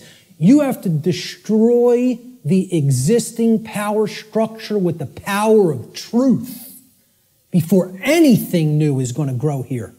Because this place is a garden full of weeds, of poisoned ideologies and completely erroneous belief systems that have no bearing on truth whatsoever and cannot get us what we say we want. Until those thoughts are changed, don't expect the results you want. So to the free energy movement, I say you're never going to get free energy in a climate of slavery. To the UFO community, I say you will never get disclosure in a climate of slavery.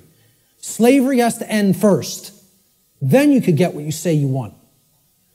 So, again, no power to effect any change lies in the world of effects. Cannot be done.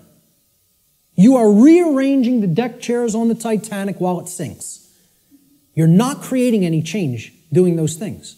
because the underlying causes aren't changing. And the underlying causes are how we think, how we feel, and how we behave. And no one wants to look at that. They want to think all those things can stay in place and I can magically get what I want. I want to keep my hand over the fire, but I don't want it to burn and blister. Well, enjoy. See, find out what you get when you do that, because that's what we're doing when it comes to natural law. So let's look at the plane of causality. This is the other plane. This is the mental realm, the mental world. Again, according to the law of mentalism, the first principle of natural law, everything that manifests must first manifest in mind before it can manifest physically. So again, if the plane of causality is the mental world that's generating the causes in mind, okay, everything is happening there first, and then it is trickling down to the physical domain. It is manifesting in the physical domain only after it has manifested in the mental world. The plane of causality is where causes are set into motion prior to those causes manifesting as formed realities in the plane of effects. This plane of causality constitutes the causal factors, the why, which underlies and precedes all manifested things and events. All power to effect change lies on this plane of reality. Human consciousness must move away from the plane of effects and to the plane of causality in order for human beings to understand the causal factors of the conditions which they are collectively manifesting in their lives. Only then will humanity be able to co-create their shared reality on a conscious level, meaning with an understanding of how natural law operates, rather than on an unconscious level, meaning that we don't understand how natural law operates. And I just look at it in a simple graphic, in a simple, chart or graph. This is the higher realm. This is the world of causality, the mental world, the why, the underlying causal factors, okay, that precede conditions which are manifested. This is where our consciousness has to go, because this is where all power to effect change is at, in the understanding of why that manifested to begin with. So these are the symptoms.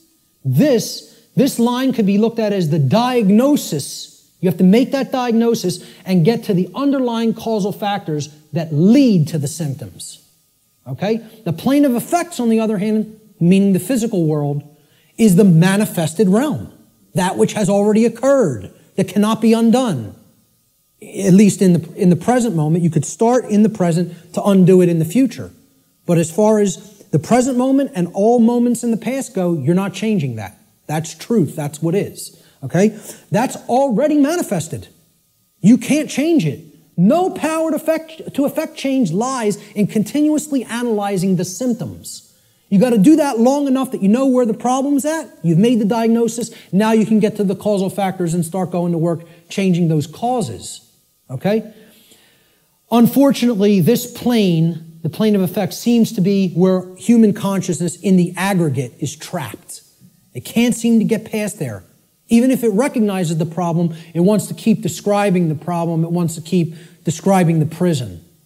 It doesn't want to look at the causal factors because it's afraid of what the causal factors are. It doesn't want to acknowledge the causal factors lie in how we think, feel, and act, and until those things are changed, the external manifestation cannot change. That takes responsibility. The final principle of the 7 principles of natural law, at least the formalized ones, are gender. Again, I'm going to talk about an 8th lost one. Gender exists in everything. Everything has its masculine and its feminine components or principles. We've already seen that when it comes to the human brain, consciousness, worldview, etc. Gender manifests on all planes of existence. Spiritual, mental, physical, everything. Okay? Very simple concept. What I want to briefly talk about is mental gender. Mental gender is the state of coexistence between the masculine and feminine aspects of the mind. Again, we've already looked at this. We looked at the breakdown of the physiology of the brain, at least of the higher order part of the brain, the neocortex. Our left brain hemisphere largely facilitates the masculine aspects of the mind, or the intellect, logic, analytical thought, linear thought processes, while the right brain hemisphere largely facilitates the feminine aspect, or intuition, meaning creativity, compassion, and holistic thought processes. This next section is what I call the lost principle. This is the 8th principle of natural law, which binds all of the other principles together. Okay? It is what I would call the encapsulating principle. Okay? It's the container inside which all the other principles fit very nicely and neatly. However, it's lost because we're not exercising it. See, we already looked at 1, 2, 3, 4, 5, 6, 7 principles of natural law. And there they are represented by these circles overlapping each other. Okay? Can anybody see an 8th circle anywhere? You got it. Correct. Here's the 8th circle. And this might look familiar. You might have seen this somewhere. Okay? This pattern is called something. Does anybody know what this pattern is called? What is it? Not the flower of life. The seed of life. The seed of life. Okay? Now, what happens from a seed? It grows. It generates something. It creates something. A seed has an outer casing, an outer shell.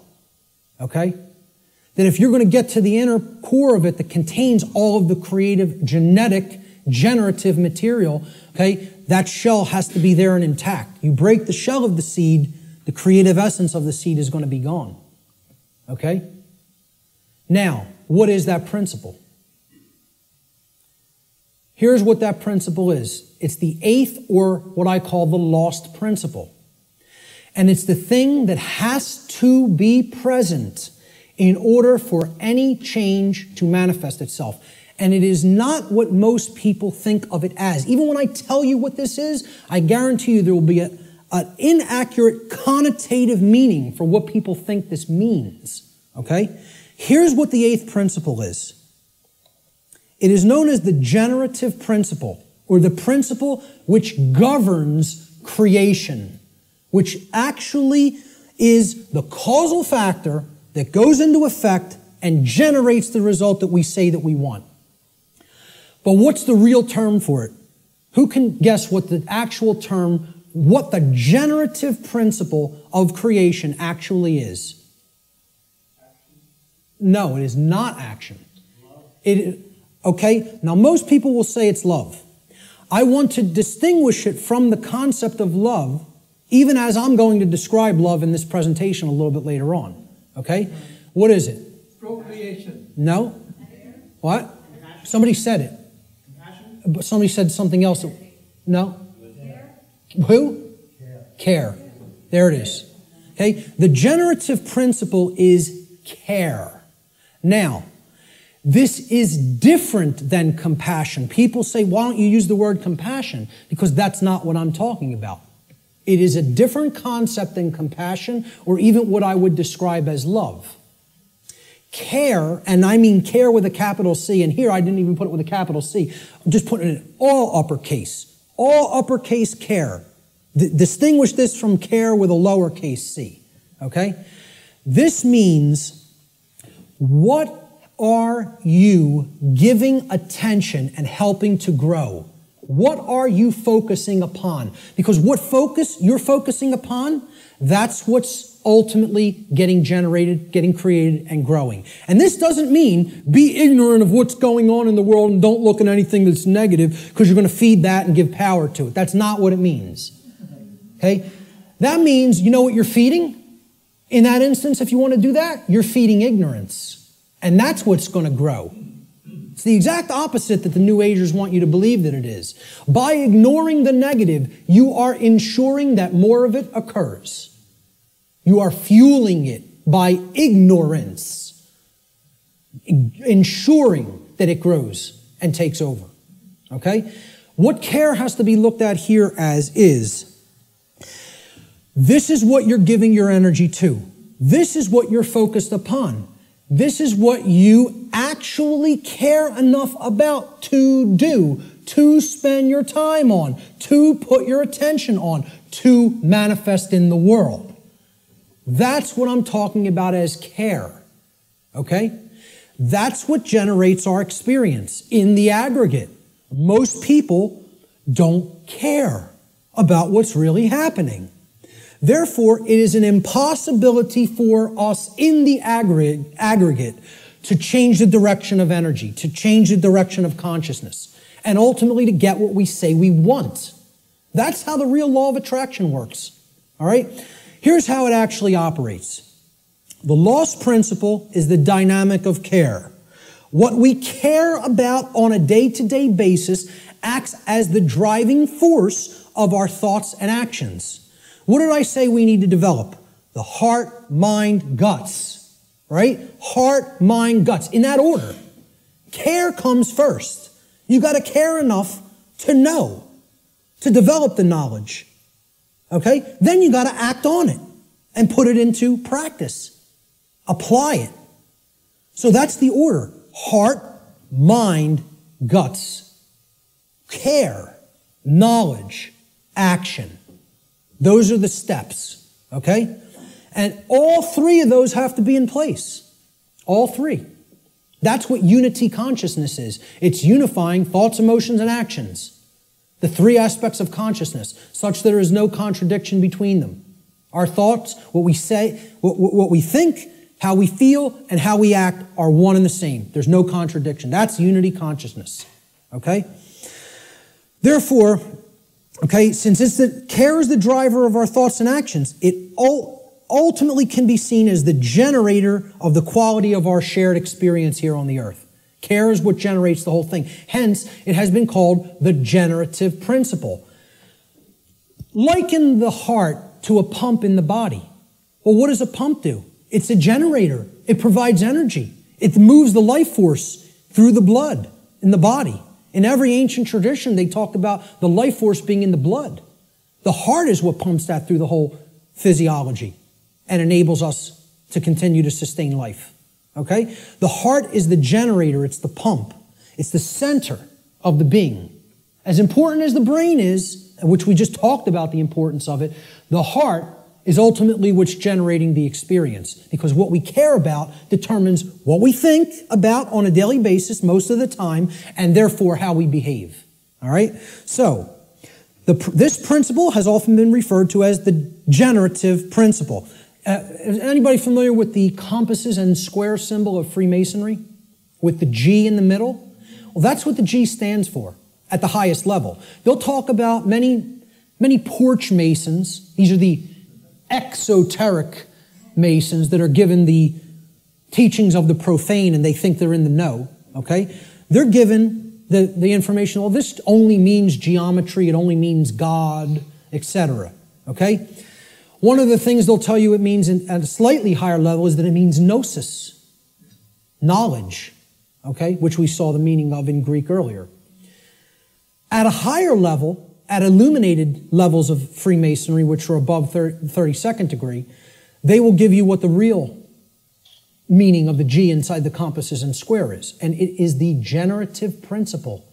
It means genesis, creation, okay? And yeah, you can tie that right back to God. I'm not saying those things are different. And the forms that get created in the physical manifested world are geometric forms. So it is geometry as well. It's all these things. But at the highest level, it's the generative principle. That's what that G really stands for in esoteric Freemasonry. Okay? It's called the generative principle because that means to create. It comes from, the word generative comes from Latin. The verb generare, as we've already talked about, means to create. The generative principle is what we create through. And it's lost because people don't care. They don't have care. Hence, it's the lost principle. Okay? Here's how it works, folks. What we care enough to put our will behind. Okay? So again, heart, mind, guts. Guts is the will. The action, the masculine principle. That's what gets things done ultimately in the physical domain. What we care enough to put our will behind. And that's driven by the care. That's the generator or the pump that drives the will. Okay? What we care enough to put our will behind is ultimately what gets created or manifested in our world. The world is the way that it is because most people do not care enough, even if they say, they pay lip service, okay, and say that they want things to be different. They don't care enough to actually change it through their actions. Because when it comes all down to it, and I said this in my New Age, BS seminar or lecture, okay? What it comes down to is preventing action. Preventing action. That's what the New Age community is designed to do. They want people inactive because the dark occultists know that the thing that is ultimately generating our reality is behavior, as you saw in that simple four-part chart, that little building block chart that I put up there. Action is what's generating the reality. That gets generated through what we care about because our cares and our desires drive our actions. Okay? So most people will say they want things to change, but then when you say, what are you doing to make that change happen? Not a word. Silence comes back on the other end. Okay? So they don't care enough to change it through their actions. That's what the generative or lost principle is about. And until that principle is regained and people get out of their laziness and most of all get out of their cowardice. Again, in that New Age lecture, I'm talking about what it ultimately comes down to in the New Age movement, and I'll look at any New Ager in the eyes. They're cowards. Cowards. Ultimately, they know the evil that we're up against, and they intend to do not a damn thing about it. That's what it really comes down to. And anybody telling you it's different than that is lying to you. Okay? They're cowards. Period. And I'll say it right to any of their faces. Anything I say up here, anybody that believes in that nonsense, come and bring them to me. I'll tell them right to their face. Straight and open, just like I said it here. Because I don't care. I don't care about their nonsense. I care about what's real. Okay? So, I'm telling you, this religion has to go. It's got to go. If people are going to make real change happen, the idea that it can't be done that it can be done without taking actual real-world action has to be purged from human consciousness. Reality does not work like that. Period. The end. And I can't make you accept that. I recognize I can't make anybody in this room accept that. All I can do is put it out there for your consideration, and if you have some common sense and really, really think about it, you'll understand what I'm saying here is absolutely the way it is. Okay? Many people want to deceive you through these religious notions, okay? Which is all about getting people to stand down and accept their chains. That's what that religion's in place for. All right? This next section I call spiritual currency or spiritual currencies. All right? There's two spiritual currencies, time and attention. Now, look, we can readily see this, right? Time is money, people say. It's currency, right? What am I going to spend my time on? What am I going to pay attention to? Pay attention. You pay for something, you get something in return when you pay for something, right? That's what attention will get you here. It will get you something in return. You pay attention, you're going to come out of here with a lot of understanding. There's two spiritual currencies, time and attention. This analogy can be seen very readily in the saying, spending time and paying attention. Whatever information or endeavors we put our time and attention toward, we end up getting something in return for that investment of these currencies. This is what real money is, folks. Real money. This will get you real money. One I, mon I. Okay? If you want real money instead of the fake Federal Reserve nonsense, fiat paper currency money that isn't worth the paper it's printed upon, then keep thinking that that has value. Okay? And people who say gold is value, gold is real money. Well, I ask people, what intrinsic value does gold have? And they say, well, it's been traded with throughout time immemorial. People have valued it all the time. Does that make it intrinsic? You answered my question. It's like saying, Why does that projector have intrinsic value? And you say, because I find it valuable.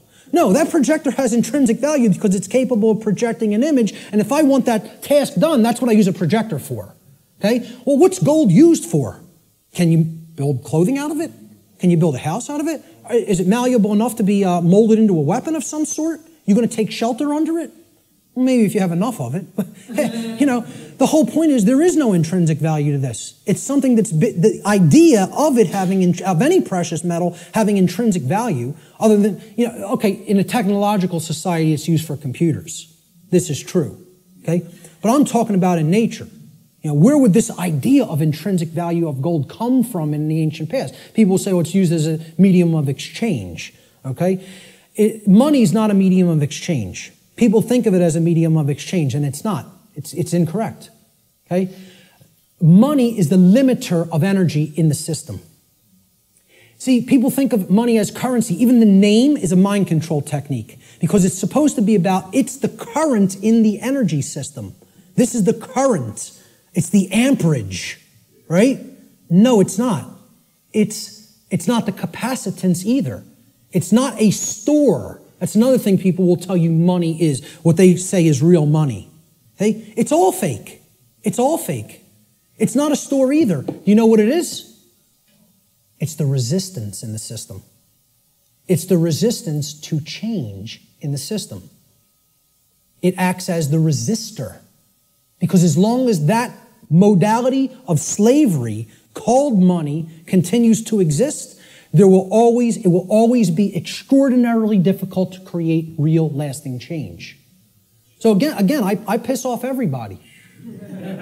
Religion's got to go, scientism's got to go, New Age thought's got to go, money's got to go. All of it's got to go. You know why? It's all religion.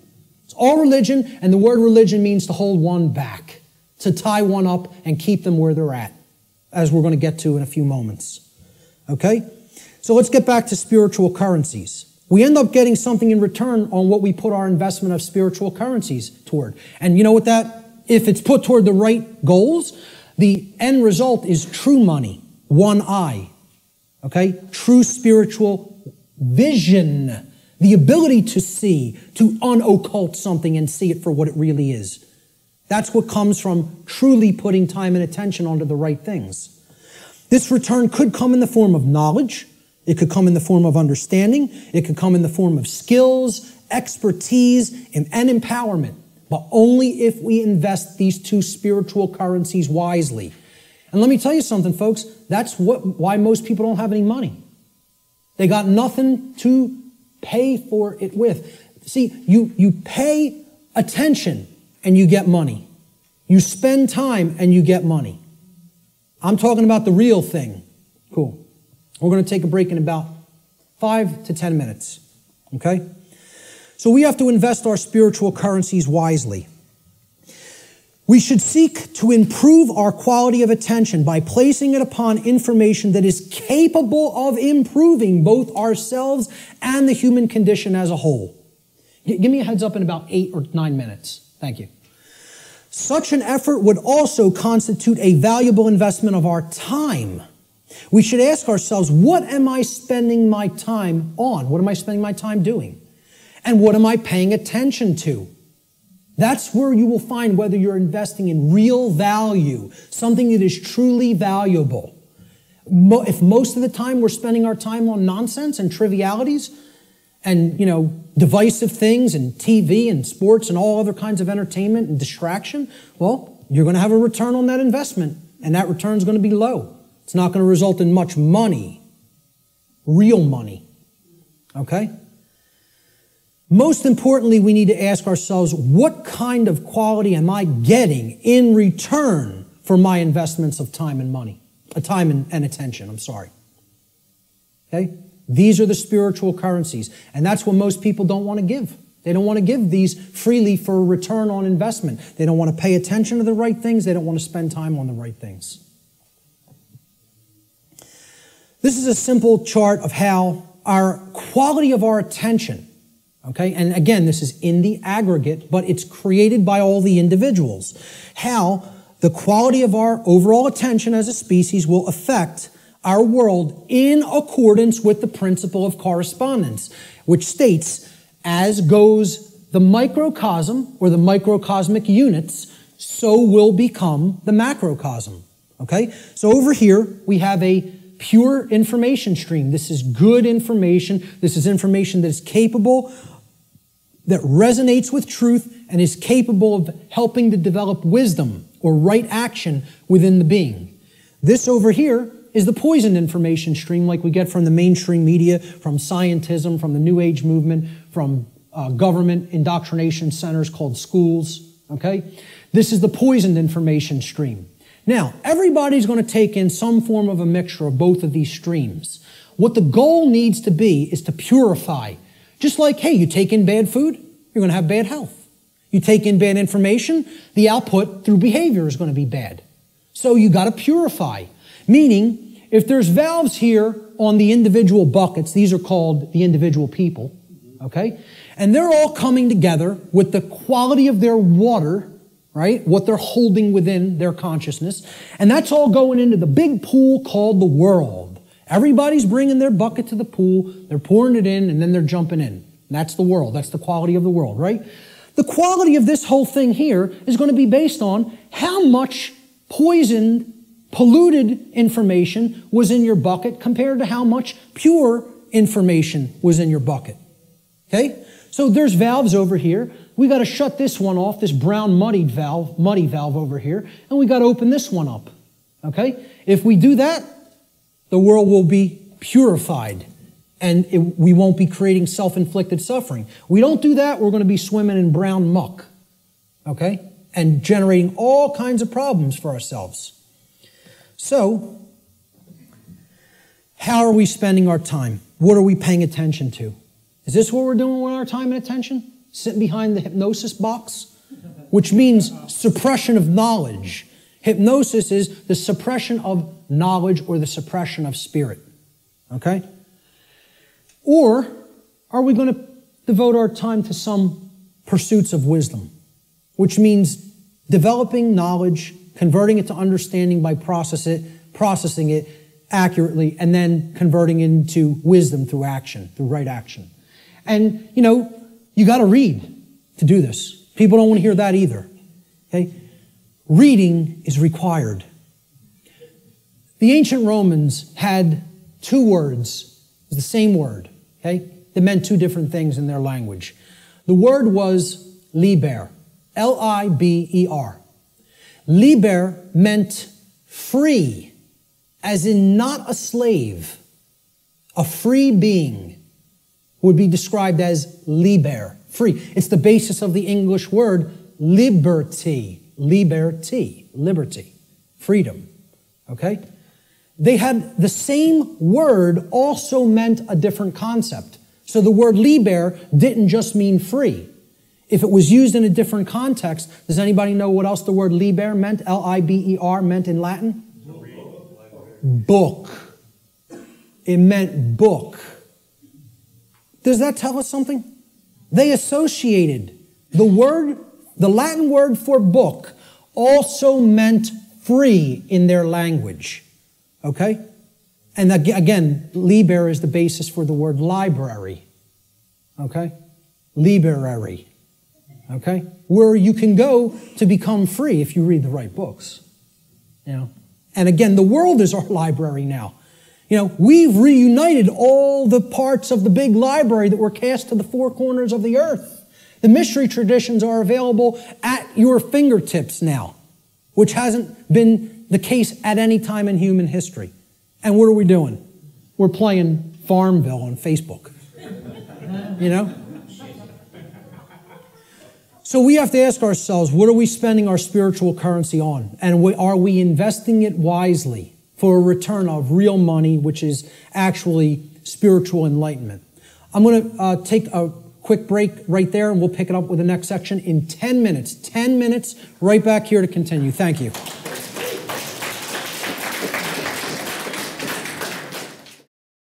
So natural law has been called many different things in different traditions throughout the world at different times in history. Let's look at what some people have called it. It's been called the law of cause and effect, or the laws of cause and effect. And there's a scientific connotation to this concept of cause and effect too.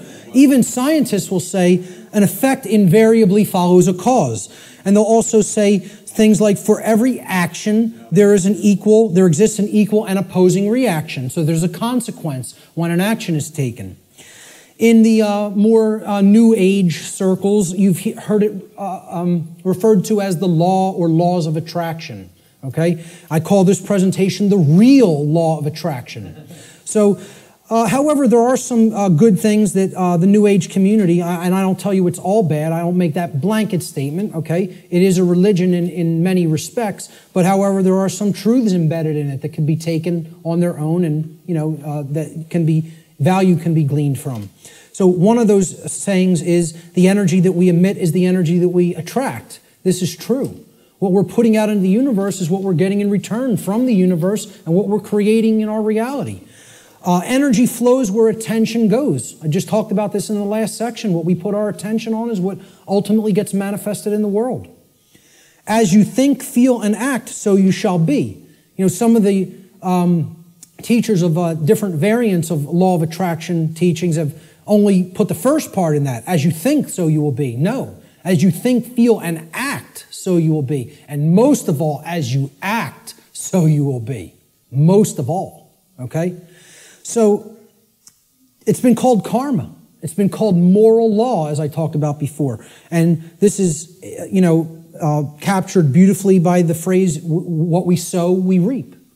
The seeds that you scatter, that's what's going to grow, and that's the fruit that you're going to harvest. So, a very accurate way of looking at it. Again, it's been called consequentialism. That's another thing I could put into this chart. In other words, that there is free will, but there is no free will without consequence. That's called consequentialism. That would be another very accurate way of referring to natural law.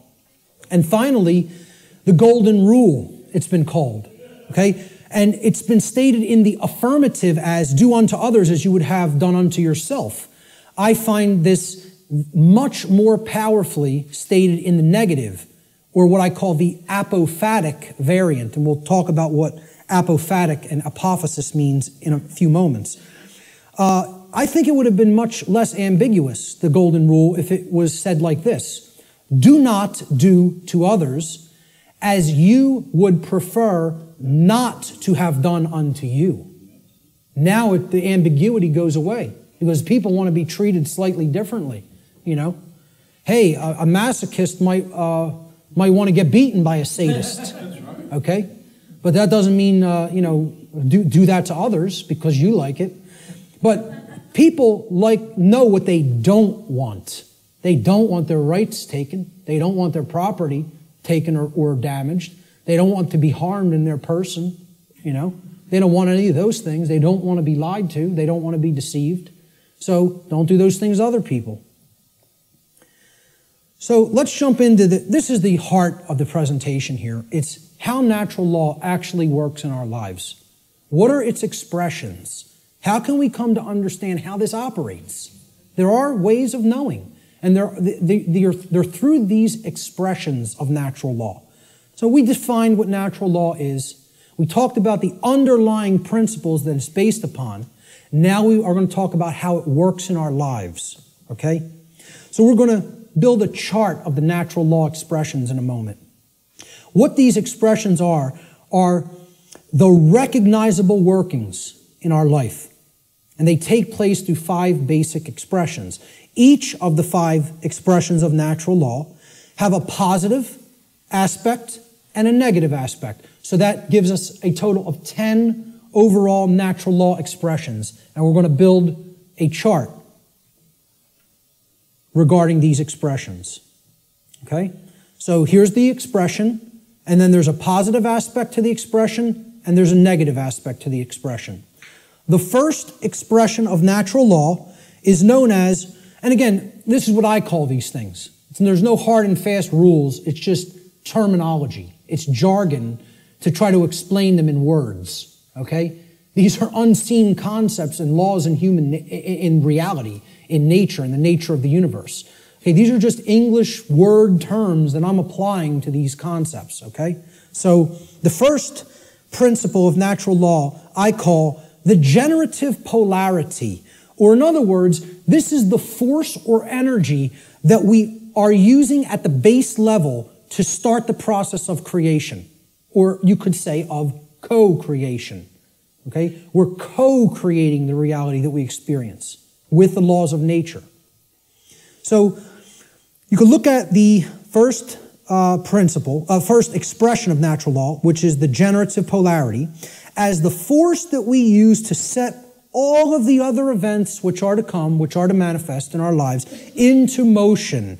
Or in other words, what we use, the force that we use to generate or create the quality of our experience. That's the generative polarity. The positive expression of the generative polarity is love.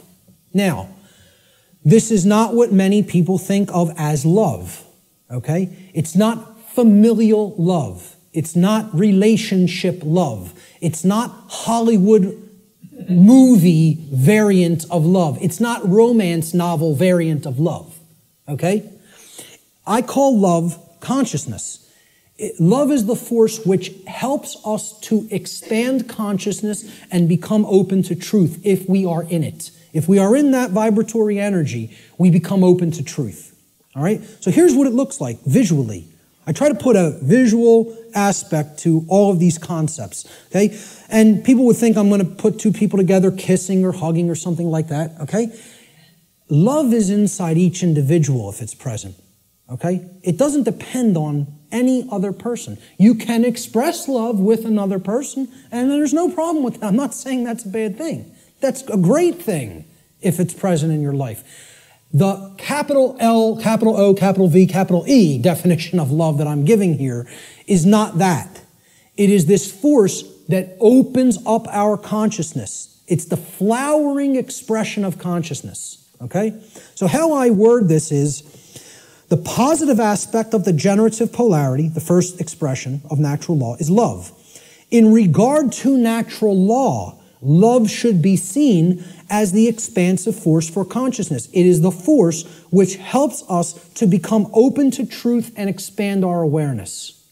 That's the connotation that I'm giving for the concept called love here. Okay, that's the positive expression of the creative polarity. Now, the negative expression of the creative polarity is the exact opposite of love. So people will automatically think, well, that's hate. And it is not.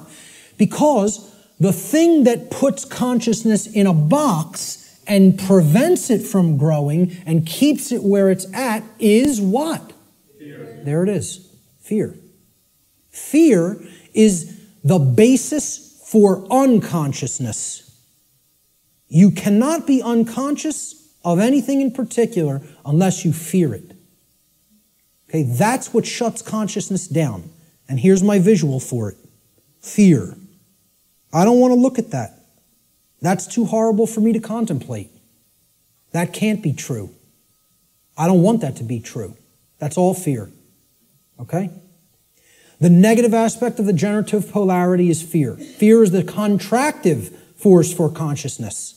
Fear is the force which influences us to become closed to the truth, and it is the force which ultimately shuts down our awareness. That's why so many people are unconscious, because they are fearful. They are fearful of the responsibility that comes with knowledge, and most of all, they are fearful of having to act based upon knowledge, because that requires courage. The second natural law expression is the initiating expression, what I call the initiating expression, just my term for it. Okay? The initiating expression is the first stage of tangible and recognizable results which we produce in our lives after we have, quote unquote, set the ball rolling, okay? Set the dynamic in motion by choosing between the generative polarities of either love or fear. All right? So, we choose love and something starts to happen. We become open to truth, right? Well, love is the expansive force for consciousness that opens our minds to the truth and awareness. So what do we gain as a result of accepting or existing in the vibratory energy called love? We gain knowledge, which is the acceptance of truth. Since love opens us up to truth, knowledge is its reception. It is the receiving of truth. We come to know. Okay? So that's how it starts. I call this the initiating expression. Now, of course, there's a negative initiating expression if we are existing in the vibratory dynamic of fear. That would be the opposite of knowledge. What is it? Ignorance. Right. Okay, now, this is what I put forward as knowledge. This is my imagery for knowledge. Okay? That's a being who knows themselves. And as the mystery traditions of Greece put forward at the Delphic oracle, know the self and you will know the universe. In other words, know the microcosm and you will know the macrocosm. Know thyself. The positive aspect of this initiating expression is knowledge or the acceptance of truth. Knowledge positively influences the quality of our lives because it positively influences our decision-making processes that lead to understanding in every area of our lives. You want to know how something works and ultimately create something good? You have to have knowledge. You want to know how a car works? Keep it running in good order? You have to have knowledge. You want to know how a computer works? Keep it running in good order? You have to have knowledge. You want to know how the human psyche works and keep it running in good order so that conditions on earth manifest the way you want them to manifest? You got to have knowledge. Not getting out of this condition without learning. Learning is the key. It's the answer. Knowledge is the answer. And people don't want to hear that. They don't want to hear it. They want to think we're magically going to manifest the desired conditions that we say we want without learning a thing. It doesn't work that way. So again, the negative initiating expression is ignorance. Ignorance is the refusal of truth. It is the refusal to gain knowledge. Okay? Because we are in fear. So here's what I put as the image for ignorance. The population that is hypnotized, that wants to keep paying attention to nonsense and trivialities, feed themselves tons of GMO food that is crap for the physiology, Pay attention to distraction, entertainment, mainstream news and media, It's all there to just shut the consciousness down and keep people in a depressed psychological state and keep them in a state of psychological infancy. The negative aspect of the initiating expression of natural law is ignorance, or the refusal of truth. Ignorance negatively influences the quality of our lives because it negatively influences these decision-making processes that lead to understanding in every area of our lives. If you're ignorant about how anything works, you can't create the desired condition. It's just not possible. It's important to remember, again, that ignorance should be distinguished from nescience, which means not knowing because necessary information is not present or was unattainable. Ignorance, on the other hand, means not knowing even though necessary information is present because that information has been willfully refused or disregarded. And again, to keep us in ignorance, they don't need to hide the information anymore because it's not hidden anymore. It's out. And once again, it's available at your fingertips for free if you have the desire to take it in. But now, the manipulation mechanism that is used is dissuade people from looking at it. Provide endless entertainment, provide endless amusement, provide endless distraction, and say there's nothing to any of that stuff. That's just some old crazy religion that you don't need to understand. It's no different than any other religion, believing that natural law exists. Okay? That's what people will insist on telling you. So people will be dissuaded from ever looking into it, and they'll disregard it of their own choice. Thomas Jefferson said that if a nation expects to be ignorant and free in a state of civilization, it expects what never was and never will be. Freedom and ignorance are antitheses of each other that can never coexist simultaneously. That is an impossibility in natural law. I'm going to put up a couple other quotes on ignorance. Samuel Adams said, "No people will tamely surrender their liberties, nor can any be easily subdued. When knowledge is diffused," that means it's everywhere present, "and virtue is preserved," meaning morality. On the contrary, when people are universally ignorant and debauched in their manners, meaning purely selfish and only worried about themselves, they will sink under their own weight without the aid of foreign invaders, meaning the society will turn inward on itself and collapse and destroy itself just based on the fact alone that the population is ignorant and they are ensconced in moral relativism and other forms of debauchery and just self-pleasure as their highest virtue, their highest desire. Socrates said that the only good is knowledge and the only evil is ignorance. And this is a quote I'd like to be remembered for. "Willful ignorance in the presence of knowledge is the measure of a bad person." And people will say that's extremely harsh. That's true. That doesn't make the statement untrue. The statement is true as well. It is a harsh statement. See, people in my family will ask me, why don't you have anything to do with me anymore? I've deliberately cut off many members of my own family. Okay? Because many members of my own family say, I know what's going on and I don't care. I don't intend to do a damn thing about it. I'm worried about me, myself, and mine, and I don't care what's happening in the world. Well, you know what that's called, folks? That's called a bad person. Let's not mince words. Let's not euphemize. Let's call it what it is. That's called a bad person. And I don't want anything to do with bad people in my personal life. I don't hang out with bad people. I try to surround myself with good people who care. Because they're co-creating wisely. Okay? I tell family members who I've cut off association with, because you do not care is what makes you a bad person. I don't want anything to do with you until you start caring about what's going on in the world. Then we could talk again. And I'll welcome you back with open arms and forgive you. But not until. You want to stay in that level of consciousness? I want nothing to do with you. I don't want to be around people like that. They're bad influences, and they do bring other people down. So I'll still put out the information. It's there any time for free that they want to go and engage it. And I tell them all, anytime you want to ask me and come over and engage directly with me, I'll make the time for you. But until you want to do that, until you develop that desire, I don't want to be in your presence. Okay? So maybe, I don't know if that's going to be effective. I don't know. And guess what? I don't care whether it's going to be effective, because I'm not going to surround myself with bad people until they decide I want to make myself a better person. Then I'll engage them and speak the truth to them. But until then, I'll put this out there for all for free, and they can engage it any time they want. But in my personal life, I can't make time for that. I don't have energy for that.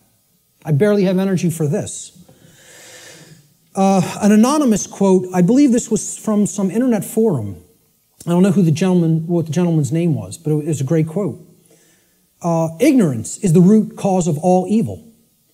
And since only knowledge eradicates ignorance, it is our duty and moral obligation, there's that term, to educate ourselves as well as the masses around us.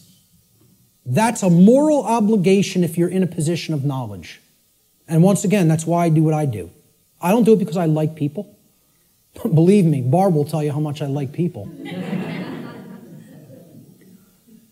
I don't do it to make friends. I don't do it to make money. I do it because it's a moral obligation and for no other reason. I don't serve people. I serve truth. Truth is the force which I serve. And I bend the knee to no other. That's it. That's it. So great quote on ignorance there. Great few quotes on ignorance. Let's look at the next expression. The internal expression is what happens inside of us. Very simply.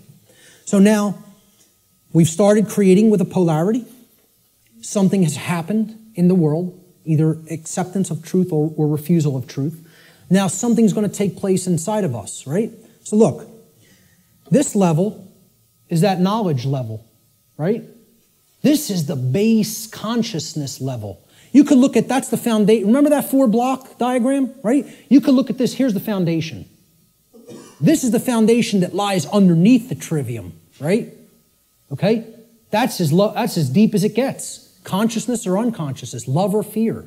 That's what everything is a choice about, between, right? Now, here's that first block. Knowledge or lack thereof. Knowledge or ignorance, right? And you can see these polarities are like that concept of, the polarity aspect of the natural law principles, okay? There's one thing that's real, and then this is the illusion, okay? These are two aspects of the same thing. This is consciousness, and this is its lack. This is acceptance of truth, and this is the lack of that, okay? So it's the same thing, but opposite in degree, which is why they're the same expression. Now, what happened after knowledge or lack thereof? We went up to understanding, right? So that's what this level is. Understanding happens internally, right? It's an internal process, all right? So the positive aspect of the internal expression is when we come to understand through developing the knowledge and the acceptance of truth that we are sovereign. Sovereignty is the expression, the internal positive expression of natural law. Now, again, underneath these, in parentheses, I always put what I call these things, another name that I've given to these things, these concepts. I call sovereignty internal monarchy. Internal monarchy. Now, monarchy means one ruler. Mon means one, is a prefix for one, and archon in Greek means ruler or master. So, internally, we each need to master and rule ourselves. This is our kingdom that we get to rule and nowhere else. We don't get to rule over anybody else. Many people think they're the rulers of other people, but they're wrong. Each of us is a sovereign being. Sovereignty, as we're going to see, means that you're not owned by anyone else. No one else owns you if you're sovereign, okay? So here's my expression, my visualization for sovereignty, okay? Somebody who truly has the light. They have the light at their disposal. They're bathed in it. It's flowing within them, okay? And light has always been associated in different mystery traditions as knowledge. It's been a symbol that has represented knowledge. This is the person who has the knowledge and has gone through the decision making and filtering processes with that knowledge to come to an internal understanding that they are a sovereign being. And I have news for everybody, whether you know it or not, whether you are familiar with the term or not, every person here is a sovereign, and you can never not be. It is an impossibility for you ever to be non-sovereign. It cannot be done. Cannot be done in nature. Okay? Every single human being on this planet is a sovereign being. And we're going to look at what a sovereignty actually means. The positive aspect of the internal expression is sovereignty, or what I call internal monarchy, meaning one ruler within. Internal monarchy, one ruler within. As a state of consciousness, sovereignty means that one has unified the three aspects of their consciousness, such that there is no internal contradiction between one's thoughts, emotions, and actions. We become a being that as we think, so we feel, so we speak and act. And there's no contradiction between those. We're not torn apart from within in this state of internal opposition amongst our own consciousness. Okay? Moreover, let's break the word sovereign down. That's where we're going to come to the real meaning of the term. Sovereign is derived from the Latin adverb super. Super means above. See, in classical Latin, there's no V in classical Latin, right? There was no V character. Actually, if you wrote a V like that, it was a U, okay? And why a double U looks the way that it is. It's two V's, actually. But that sound was U in Latin, if you see a V. There's no V sound in classical Latin. It doesn't exist phonetically, all right? So this phonetic variation that we express as V or V in English, in Latin was P or B. It was represented by a P or a B. So what we're really seeing here is suver. Suver, okay? But it was pronounced in Latin super, like super. Well, what does super mean? Super, you're beyond, you're above and beyond, okay? It means above or beyond, that's what it means. A superman is one who's beyond an ordinary man, right? The Latin noun regnum comprises the second part of the etymological root of this word. Regnum, it comes from rex, rex regis in Latin, or regis. It means king. So regnum was the king's rulership. Regnum means his reign. It's where the word reign comes from in English, regnum, in Latin. It means rulership or externally imposed control. Okay? Not control in the context, I'm going to control my emotions, I'm going to control my behavior. No. It means I'm going to control you externally by imposing my will over your will through coercion. That's the context of rulership or control that I'm talking about here. So put them together.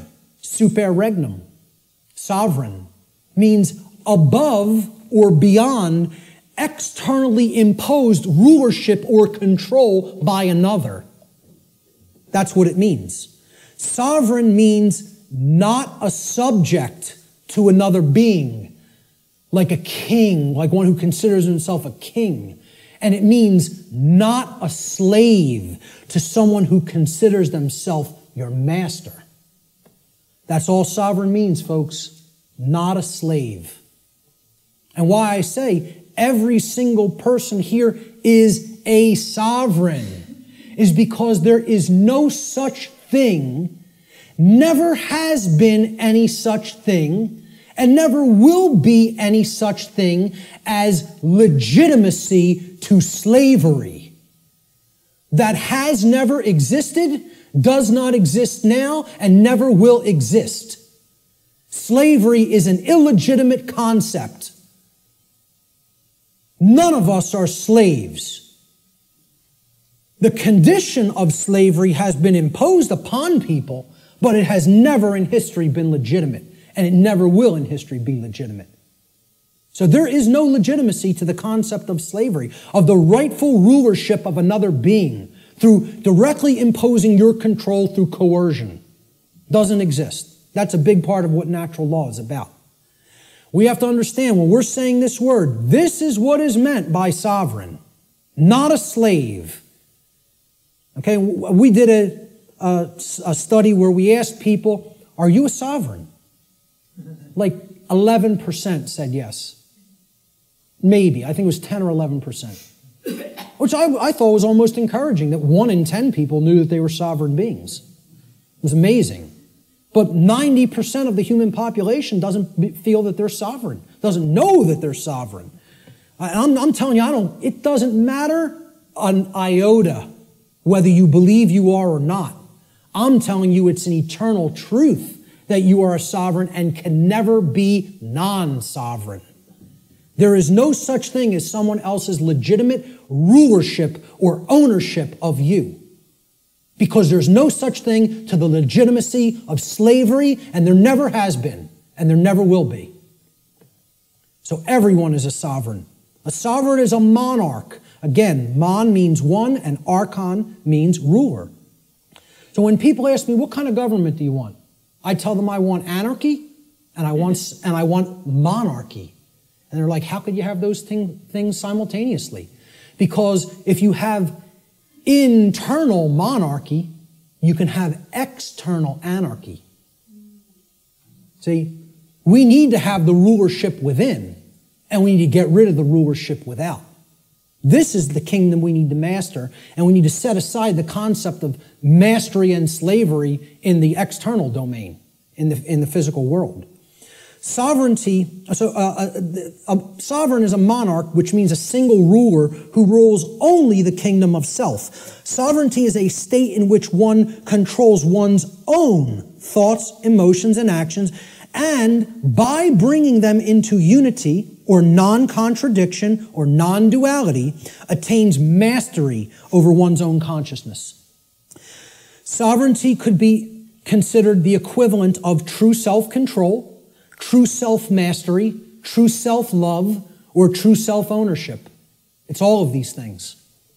And ultimately, it means not a slave. That's what has to be remembered above all else.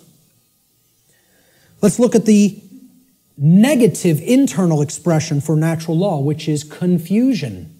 Now, confusion results when we are in ignorance. That's the emotional dynamic, the feeling that takes place within the individual. This is the lack of understanding. Confusion only happens in a lack of understanding. When we have not taken in knowledge, because we are afraid, we are in fear, okay? Ignorance results, and then confusion happens internally. So look, remember, here's the essence, that's the foundation. This is that first stage, that first building block that we called knowledge or lack thereof. Okay? This is the second building block that we called understanding or lack thereof. This is true understanding when truth has been taken in and accepted. And this is the lack of understanding. Now, in that state of lack of understanding, we're confused. So there's no rulership within. Inside of us, there's anarchy, which means the absence of ruler. Of a ruler, not the absence of rules, which I'm going to get into later. Anarchy means there's no ruler, no master. So if there's no master inwardly, we have a big problem, because that means there's no self-mastery, there's no self-control, there's no self-discipline, and ultimately, there's no self-love. And that results in an understanding that we don't truly own ourselves. It would result in the absence of self-ownership, which is what we're experiencing as a species. That other people believe they own other people. This is what I found as a picture representing confusion. Someone who doesn't know themselves. Doesn't know themselves, completely attached to a ego identity. Their whole mind is all wrapped up. I believe I'm this businessman. I believe I'm this banker. I believe I'm this lawyer. I believe I'm this doctor. And that's my identity, and if something goes wrong with that, there goes my identity. There's who I am down the drain, you know? So this negative aspect of the internal expression of natural law is confusion, or what I call internal anarchy, meaning no ruler within. Confusion is the state of mind in which the being is ruled by fear and ignorance. Confusion could be seen as internal opposition within one's own consciousness. In other words, being torn apart from within in such a way that one's own thoughts, emotions, and actions are in perpetual contradiction with each other.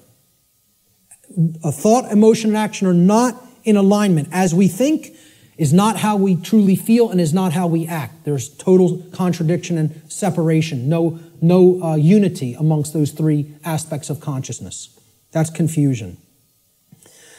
The fourth expression of natural law is what happens externally in the macrocosm in society. When you have a bunch of people who are in either this dynamic within their own consciousness or a bunch of people who are in this dynamic in their own consciousness, a state results in the society at large, because the society at large is comprised of the aggregate quality of the individuals that comprise that society. All right? So if there's love present and knowledge has been taken in and it's been understood and we understand that we're sovereign and we're expressing self-ownership and self-mastery, what state manifests in society? Freedom. There it is. Freedom can only manifest when those preceding conditions are in place. It cannot magically manifest by any other means. If we say we want to be free, this is the path we have to take. Consciousness, acceptance of truth, and an understanding of our own sovereignty through self-mastery. It can't happen any other way. It's not possible. Okay? So, this is what the picture I chose for freedom. This is actually from the cover of probably one of the greatest books I think that's ever been penned by human hands. And I've read a whole lot of books in my life. And for me to say that, it's a high compliment. Okay? I think I'm a pretty good judge of books that can impart some wisdom to people. And I'm telling you, you need to read the book, The End of All Evil by Jeremy Locke, if you haven't already read it. This is one of the cover image from that book. Very rare book. To find it physically online, if you find it at a decent price, snatch it up and give it to other people or sell it to other people. Okay? I had a physical copy of this book. I lent it out, took off. Forgot who I lent it to. It happens, right?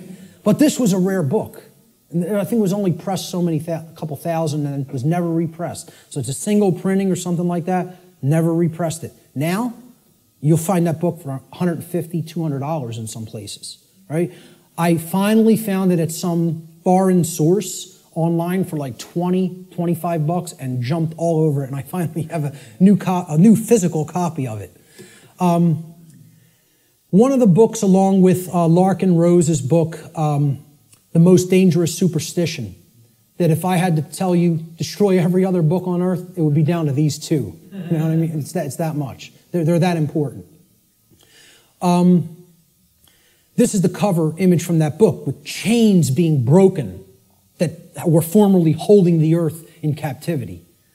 I think it's a great image that represents what freedom is about. It's not about my freedom.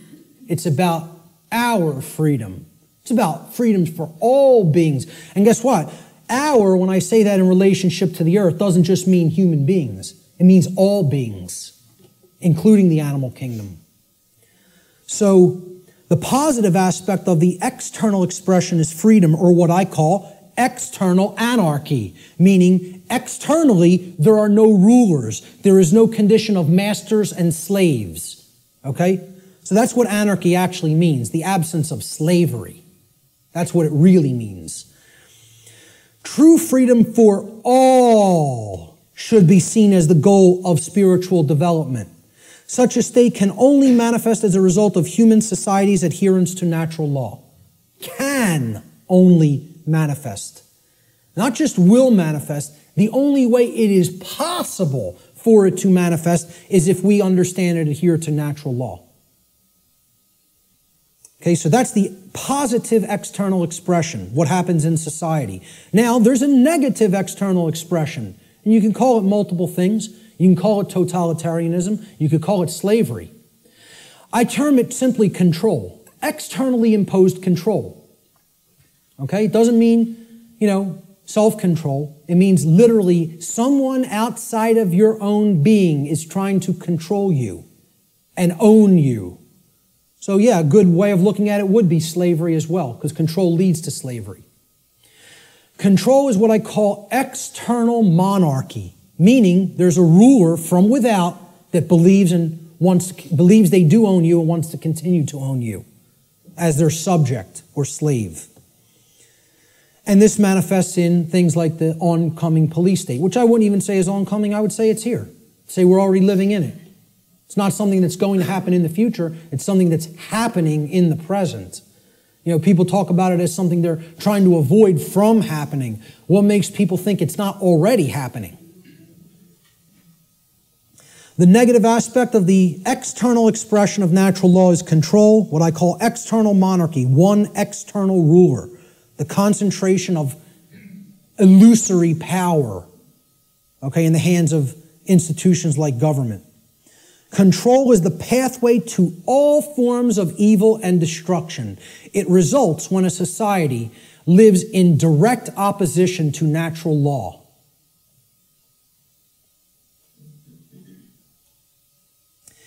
The fifth and final expression for natural law, how it operates in our lives, is what I call the manifestation, or the result that we create. So again, here's the foundation for that little 4-part building, right? Here's the first block, knowledge or lack thereof. Here's the second block, understanding or lack thereof. Here's the third block, wisdom or lack thereof, which is why we're in a society that's completely based in control, because we're drowning in knowledge and having a lick of wisdom, or very, very little, I should say. Certainly not enough to go around, okay? That's the action stage or the wisdom stage, what happens externally, right? This is that top block. Remember the top white block that sat on top? We had the blue block at the bottom, then the red, then the green, and then the white block. This was the manifestation, the result that we create. Remember what little question I put on the top of that white block? Who can tell me what it was? The manifestation. Diagnosis. No, the manifestation was either order or chaos. What do we ultimately create? So the positive manifestation is order, or what we would call all the things we say we want.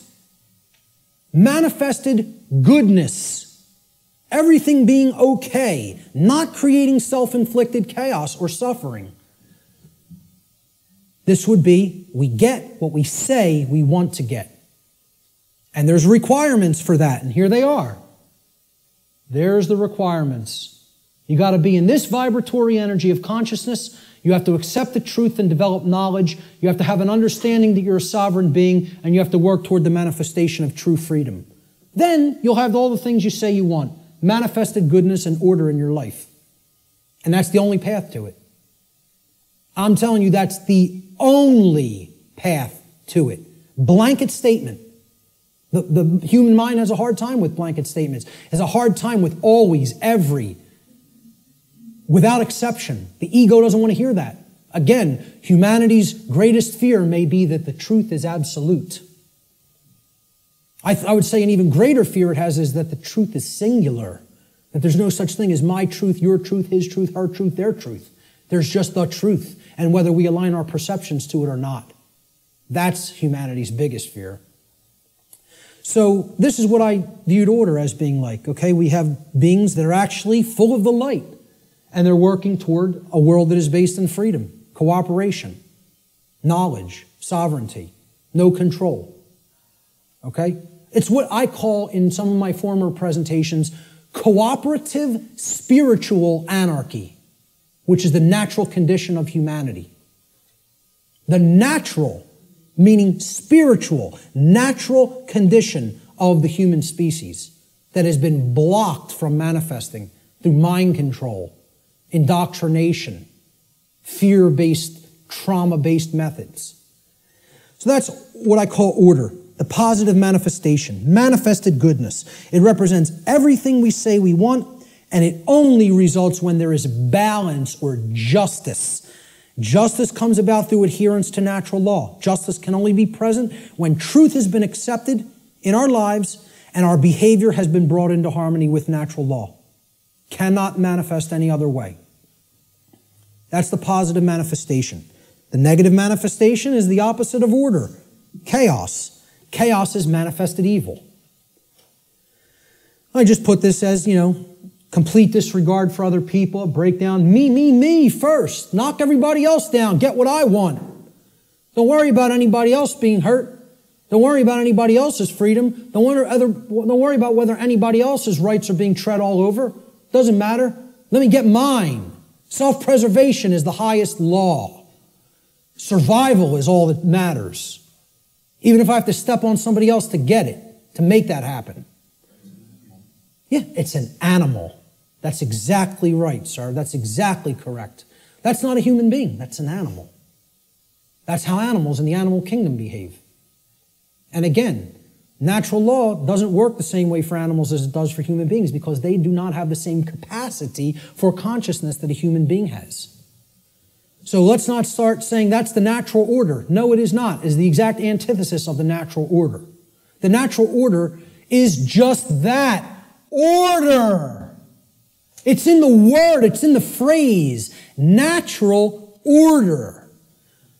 What people are describing as the natural order through this utter nonsense concept called social Darwinism is, as I've called it before, psychopathic chaos. And break down that word. Psychopathology means an illness of the mind. Psychopathy is mental illness. Psyche in Greek means the mind. Okay? And pathology is an illness, sickness. Psychopaths are mentally ill. And they don't create anything resembling order. All they can create is chaos, which is why they want us to mimic their mindset, because they're just bent on hell and destruction to manifest, and they have to have our complicity and cooperation to make that dynamic happen. Our energy has to be given over to them by our mindset being made like theirs. Otherwise, their worldview can't come into manifestation, which is one of chaos and disorder. The negative manifestation, chaos, or manifested evil, is the exact opposite of what we say we want. Chaos results when there is imbalance and injustice, which results whenever there is ignorance of truth and behavior which is in direct opposition to natural law. So that's our chart, and one last thing I want to say about it is that the manifestations or the expressions of natural law are what I would call, they're unilateral. They don't cross into each other, okay? There's no such thing as, well, I've accepted the truth and I've developed knowledge, so now I'm in a state of confusion. It doesn't work like that. Okay? You can't go from ignorance to sovereignty, to the understanding that you're sovereign. You cannot cross the area of these charts. Once you're here, you can only go here. In order to get here, you got to come from here. In order to get here, you got to come from here, here, here, and here. You don't get there from any of these. You don't get here from anything in this column. You don't get here from anything in this column. Okay? Please keep this in mind. These expressions are unilateral. Okay? You can't skip. No, they cannot be skipped either. Good question. They must proceed in order and in the same column of expression. So you can only get to order through freedom, which comes about through the understanding that we are sovereign, which comes about through taking in knowledge of truth, and which comes about through staying in a vibratory energy of love or higher consciousness. The openness to truth. That's it. Same thing here. We can only create chaos when our society is bent on control, okay? Because we are confused beings that don't understand our sovereignty and think other people can legitimately own us or rule us, and that comes from a place of ignorance or refusal of the truth, which is based in fear. Can only manifest that way. Blanket statement, too. And I will not retract on that blanket statement because this has nothing to do with what I think or feel or my beliefs. This is how laws operate in creation. Not a belief system, not a religion, has absolutely nothing to do. I did not develop this. I came to an understanding of it by seeking truth. I'm telling you, this is not my information, never has been my information, never will be my information. There's no copyright on it. I don't claim it. It's eternal truths that have existed forever and will exist forever, whether human beings are here or not. Take it and share it freely and widely to anybody that's capable of comprehending it, because it's the only way we're going to get out of this mess. Okay?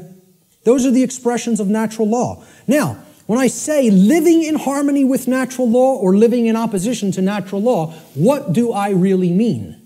Well, what this has to do with is knowledge. And we're going to keep going back to this trend. This thread is not going away. Okay? And guess what? Every time I teach any of this stuff, whenever there's the new age community around or present, okay, and you'll encounter them from time to time, they'll insist, they'll even see it's like you can tell knowledge is becoming a bad word to these people. No. When you say K-N-O-W, no, it's almost like they immediately have an avulsion, extreme negative reaction, and it is fear. But it's mind control, moreover, because they are being fed this poisonous untruth that there's not really any such thing as knowledge, and that knowledge is not the way out of this prison. And I'm telling you, it goes hand in hand with religious traditions, because they want you to externalize your power, externalize everything. And I'm not telling you, I'm not saying don't have a model for behavior. And okay, this person, Buddha patterned it. You want to pattern your behavior on the Buddha's life? Great. Live the great life. You want to pattern your behavior on the life of Christ? Whatever. And again, I'm not getting into this discussion here today about the actual historicity of the man Jesus, regardless of what you believe regarding that. I understand I could write books on astrotheology, okay? I understand that being may never have existed in the way a lot of people believe he did. So what? Whether Siddhartha Gautama existed in the form of a man or not, or whether that's an allegory, who cares? Understand the spiritual teachings they were trying to convey to humanity and then apply them in your life. Live by that ethic, that code, and great, okay? And have whatever religious notion you want, okay? What I'm saying is what this religion called the New Age movement and what many official, organized, regional religions, okay, do is they try to take the emphasis off knowledge. Because again, if you're not seeking truth and trying to develop knowledge, that's how this information remains occult. And that's how the control system stays in place. They want you to externalize your power to a deity or a guru. Once you do that, you're accepting your chains. You're saying, I have no power. Let me tell you something, folks. I'm not powerless. I am full of power. Why? Because I have knowledge of how things actually work. Nobody can tell me that I'm owned by somebody else and can get me to believe it because I have understanding of my sovereignty. If they can take that away from you by getting you to de-emphasize the importance of knowledge, of self-knowledge, they own you. That's when you're owned at that point. Okay? Knowledge is the way out of this.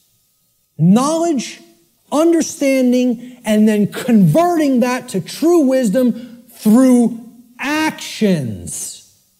Not believing in something, not accepting everything, not waiting on somebody to come down and save you, whether it be Zoroaster or the aliens from Zeta Reticuli or Ashtar Command or Jesus Christ.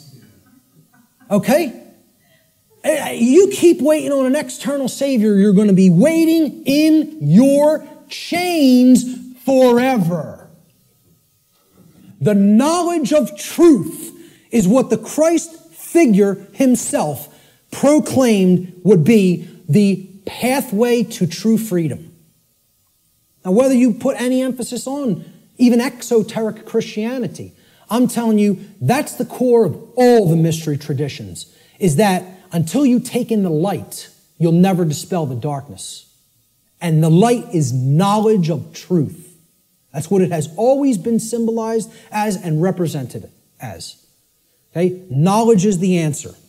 And here's what the biggest piece of knowledge that comprises natural law needs to be understood.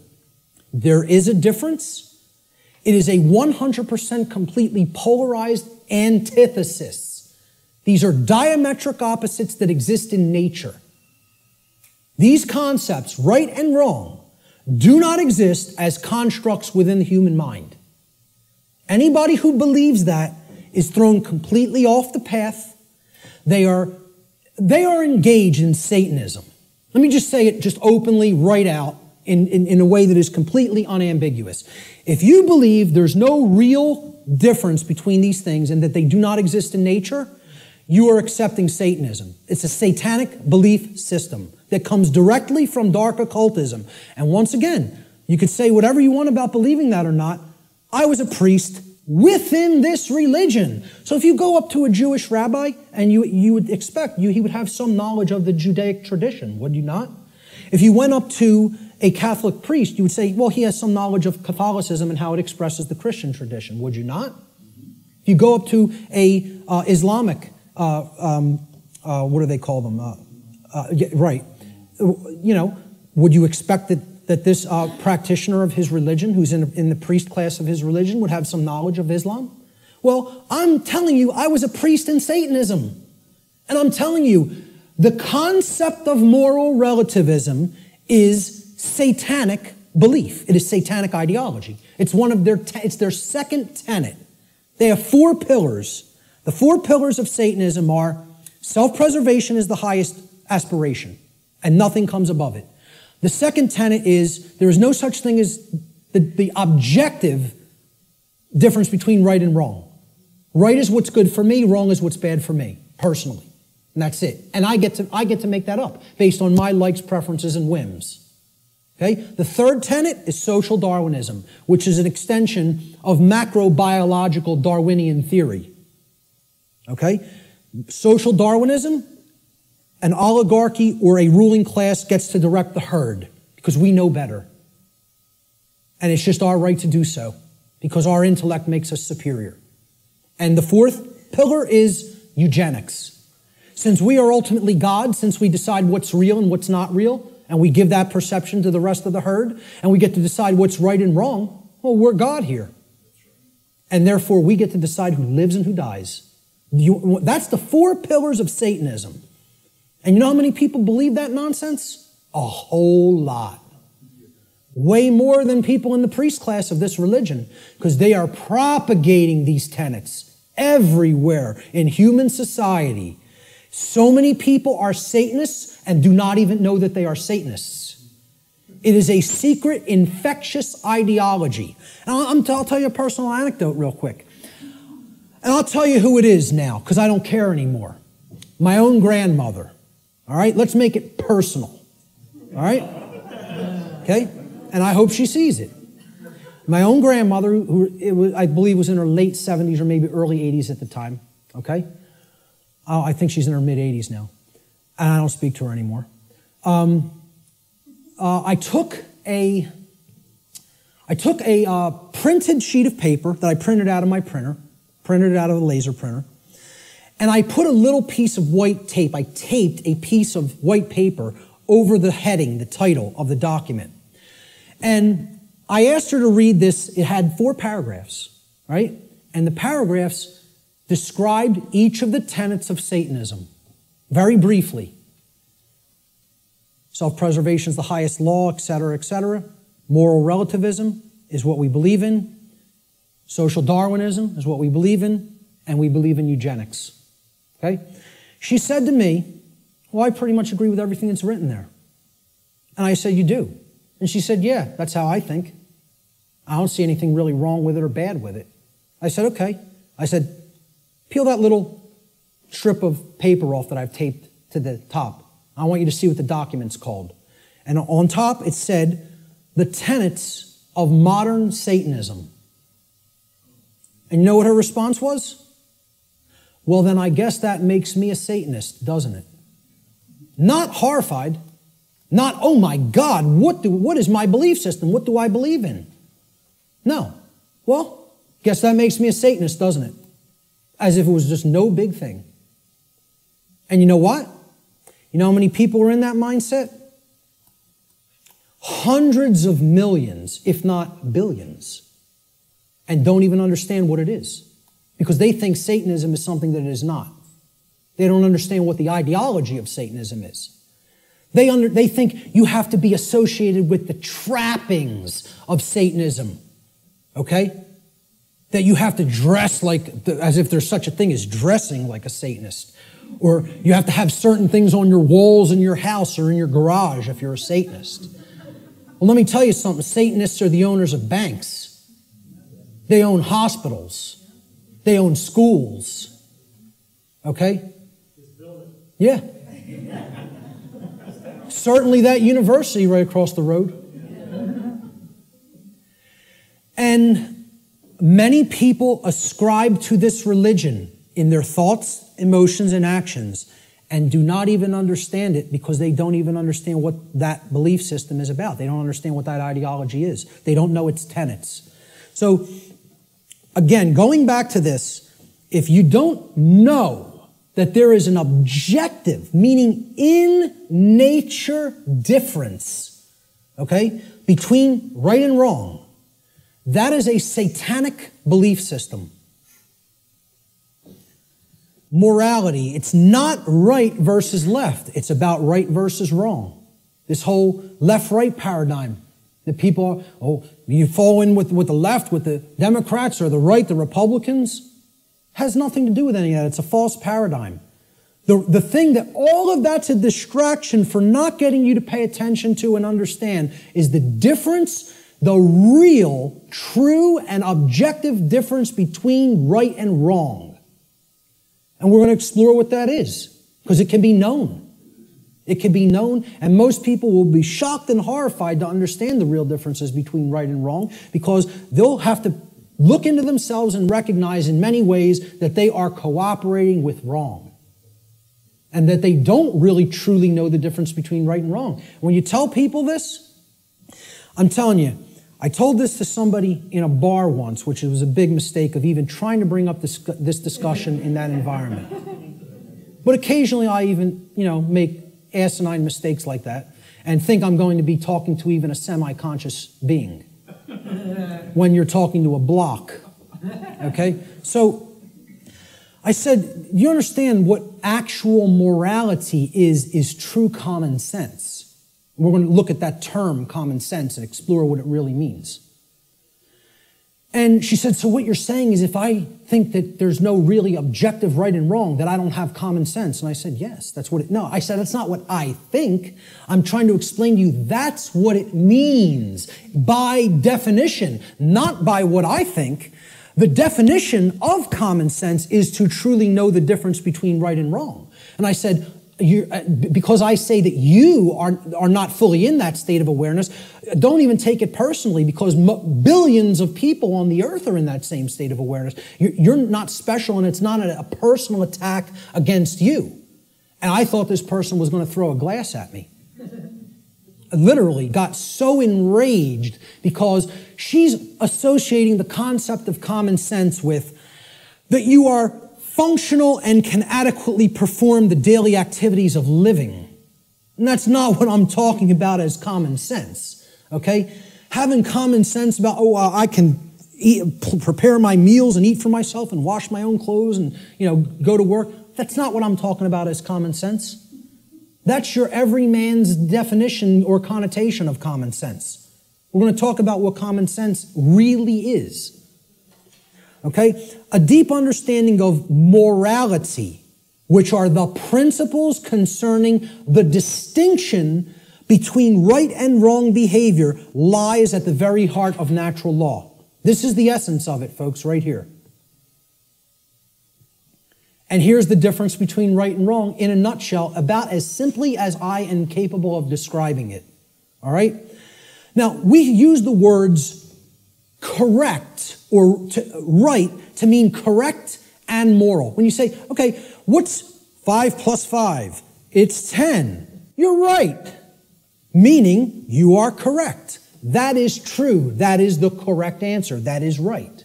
Okay?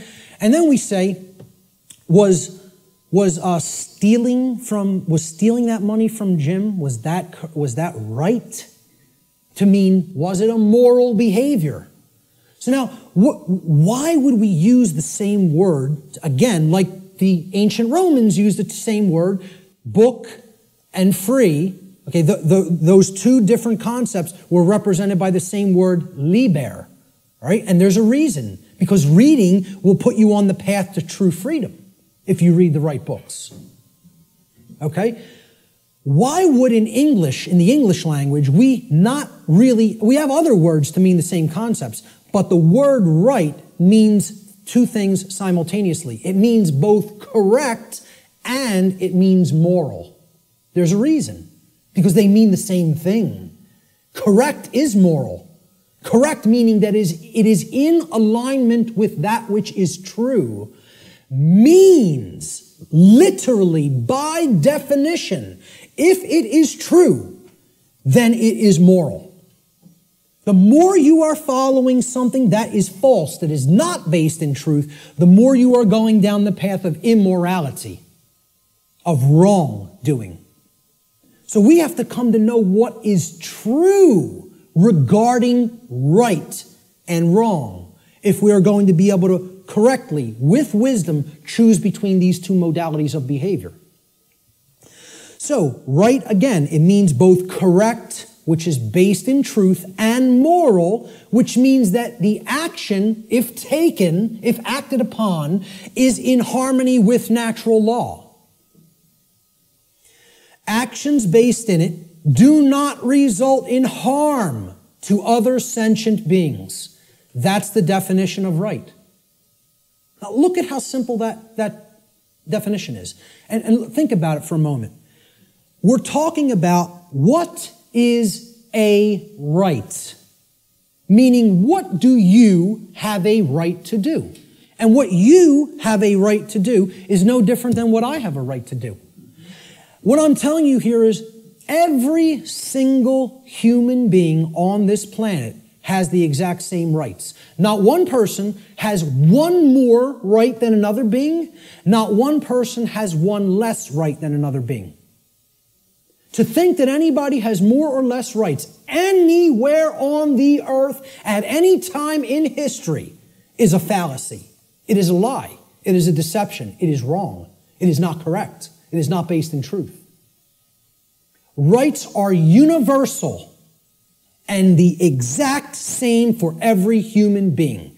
Blanket statement, absolute truth. Let the ego chew on it and deal with it. Okay? And again, the ego will have a hard time with this in many cases, with many people. They'll hear that and they'll want to throw a glass at me. So, look at the definition again. A right. So, when you make a definition, right, this is a noun. Right? A noun's a person, place, or thing in the English language.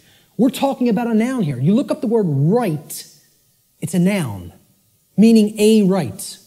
A right that we have to enact, to take, is an action. You have to start a definition with the same type of word. You're defining a noun, you got to give it a noun to start the definition. A right is an action. Most people will never even be able to tell you that. Just say, can you define what a right is to me? They will not give you this noun. A right is an action. So is a wrong an action. A right is an action that if you take it, it does not cause harm to other sentient beings. That's the simple and easiest definition that anybody can give for what a right is. And I guarantee you, you go and engage as many people as you want on the street. I have not asked this question and had anybody ever raise their hand or even contact me later and say, you go up to somebody on the street and ask them if they can define what a right is. Nobody can give you the correct definition for what a right is. Now, if you don't know what the definition of a right is, you certainly don't know whether you're choosing accurately between a right and a wrong, between right and wrong behavior. You can't. It's not possible. So many people believe that they're allowed and they can do actions with no consequence that actually aren't in alignment with natural law because the taking of those actions do result in harm. And they don't really even understand that. So let's look at what a wrong is. And we're going to deeply look into what a wrong is. We're going to focus on what wrongs are. Because in reality, to even start this, right, what have we based this definition on? Actions based in it do not result in harm, right? That's the negative of another definition. Well, it's the negative of this definition. So you can only actually define a right by knowing what a wrong is. A right technically cannot be defined outside of the negative. A right can only be defined apophatically, meaning understanding what a wrong is and then stating that it is anything that falls outside of the parameters of wrongdoing.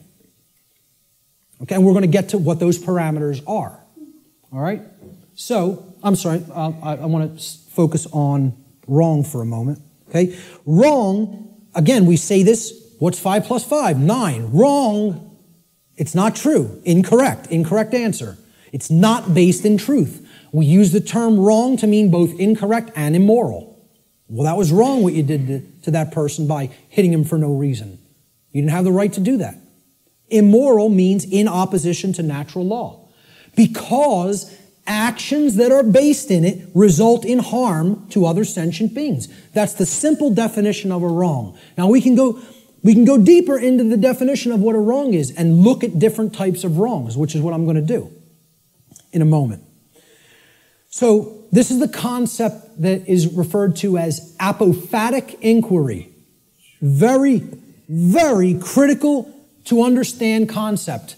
And you have to apply this concept. What this essentially is it's a filtration process. This is the process of the middle process in the trivium. Okay? It's weeding through the inconsistencies and saying, well, is this inconsistent? Is this inconsistent? Is that not true? And you're setting those behaviors aside and you're saying, here's the behaviors that are wrong. Don't engage in those behaviors. It's negative. It's a negative process. It's a destructive process.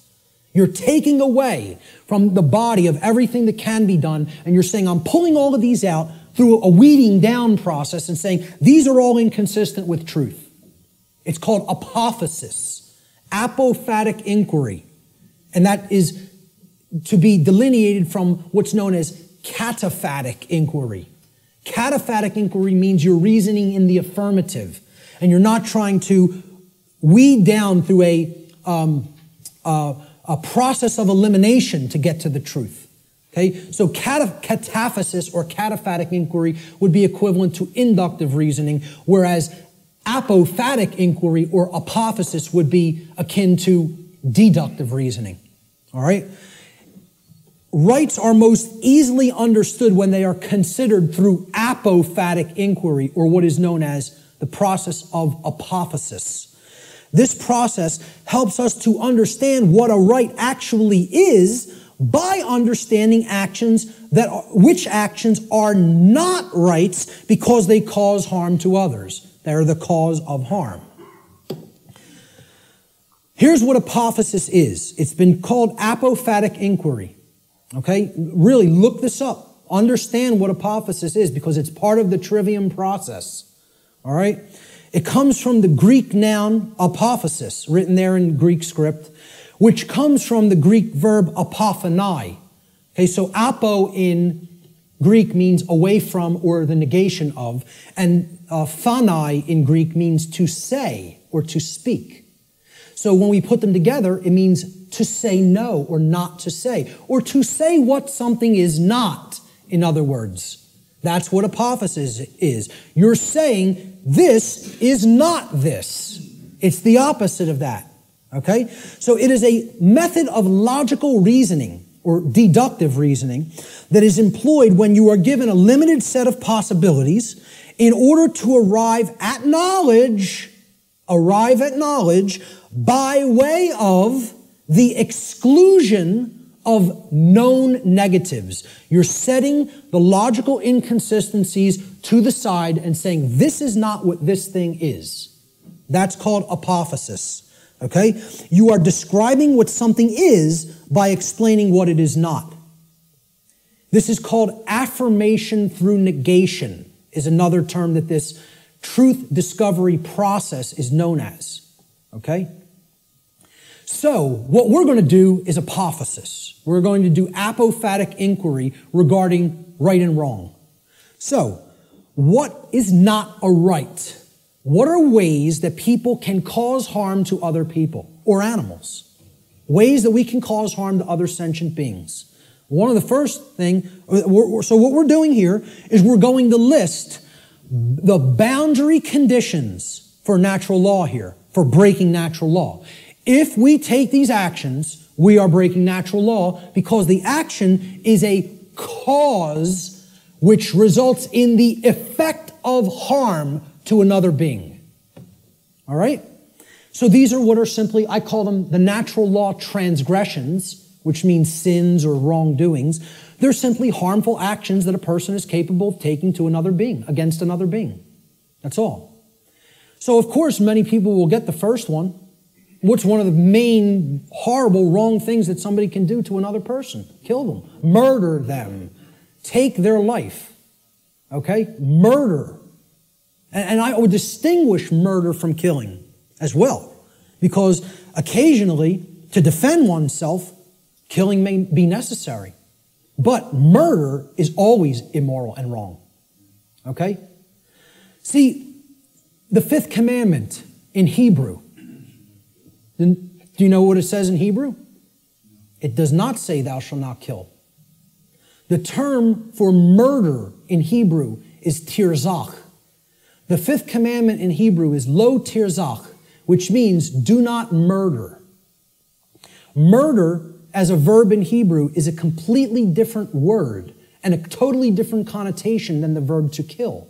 Because what they're saying is, don't take life without any right to take it.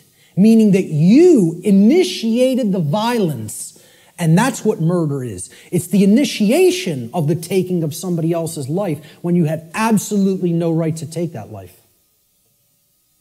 Now, if someone is coming after you, your rights, there may be times when you do have to take defensive action and forceful action up to and including deadly force. We're going to talk about that later. But murder is the first natural law transgression. And if you want to go down to a subsection of this transgression, you could list it as a totally separate wrongdoing. I'm keeping it in the same basic category. Assault, meaning you're directly physically accosting without right the well-being, the bodily well-being of another being, is also, it's like, it would be, you could consider it attempted murder. Because assault is something that you do without right. If someone assaults somebody, they have no right to commit assault. Never exists. The right to commit assault does not exist. The right to commit murder does not exist in any circumstance, ever. Blanket statement. The right to defend oneself through physical force exists, and possibly in certain circumstances, the right to kill exists. But murder and assault can never be rights, because they always are done by being initiated without the right to do so. It is the initiation of violence. All right? Rape is the second natural law transgression. Okay? You're coercing the free will of another person and making them sexually associate with whom they wish not to. That's rape. And it's always wrong. Blanket statement. All right? The third natural law transgression is theft. It is the taking of property that does not belong to you. Someone else, got that property through lawful means without hurting somebody else. That's their property for as long as they are using it and being responsible for it. And you don't have a right to just take what doesn't belong to you. Nobody has a right to take my projector or my remote control or my computer any more than I would have the right to take Richard's cameras. Okay? It would be theft of somebody else's property. It's not mine. And this is the problem. We don't understand property. As we're going to get to, all rights are property rights. We'll get to that in a moment. That's the third natural law transgression. The fourth is trespass. And that means going into somebody else's lair that they are using, that they own lawfully and that they're responsible for, without their permission or consent, and you're just invading their privacy and their space, and you're taking their security away from them in that process. Okay? We do have a right to set aside a place for ourselves for our own lair. Okay? And to violate that is to trespass against somebody else in their own property. The fifth and last natural law transgression is coercion. This is forcing somebody through the threat of violence to have their will comply with your will, whether they don't wish that to be the case or not. Making somebody do something that is against their will. Coercing them. And that's also not a right. Now, that's a small list. Very small list, right? We could add one more. We could add lying. Lying is also a wrongdoing. And I would consider that a theft of truth or a withholding of truth that somebody needs to understand to make accurate and informed decisions, lying to them. Okay? But essentially, these five are the overarching natural law transgressions. I challenge anybody to come up with a wrongdoing that doesn't fit into one of these categories. So far, I've never had one person able to do it. Any wrongdoing, any action that you could think of that doesn't fall into one of these wrongdoings. Yep. I would probably categorize it as pure ignorance, but, I would say, hey, maybe you could look at it like that because that's propagating the slavery system indirectly. So, you're actually, you're not doing anything to help anybody else's freedom, certainly. I don't know if I would categorize that as a natural law transgression because, it's It's giving consent and propping up that system. It's not technically what I would call an action, but it's more of like giving consent. Hey, you could say that is a wrongdoing, I guess, because giving your consent is tacitly saying yes to control, and that's ultimately affecting everybody else's freedom negatively. So, possibly.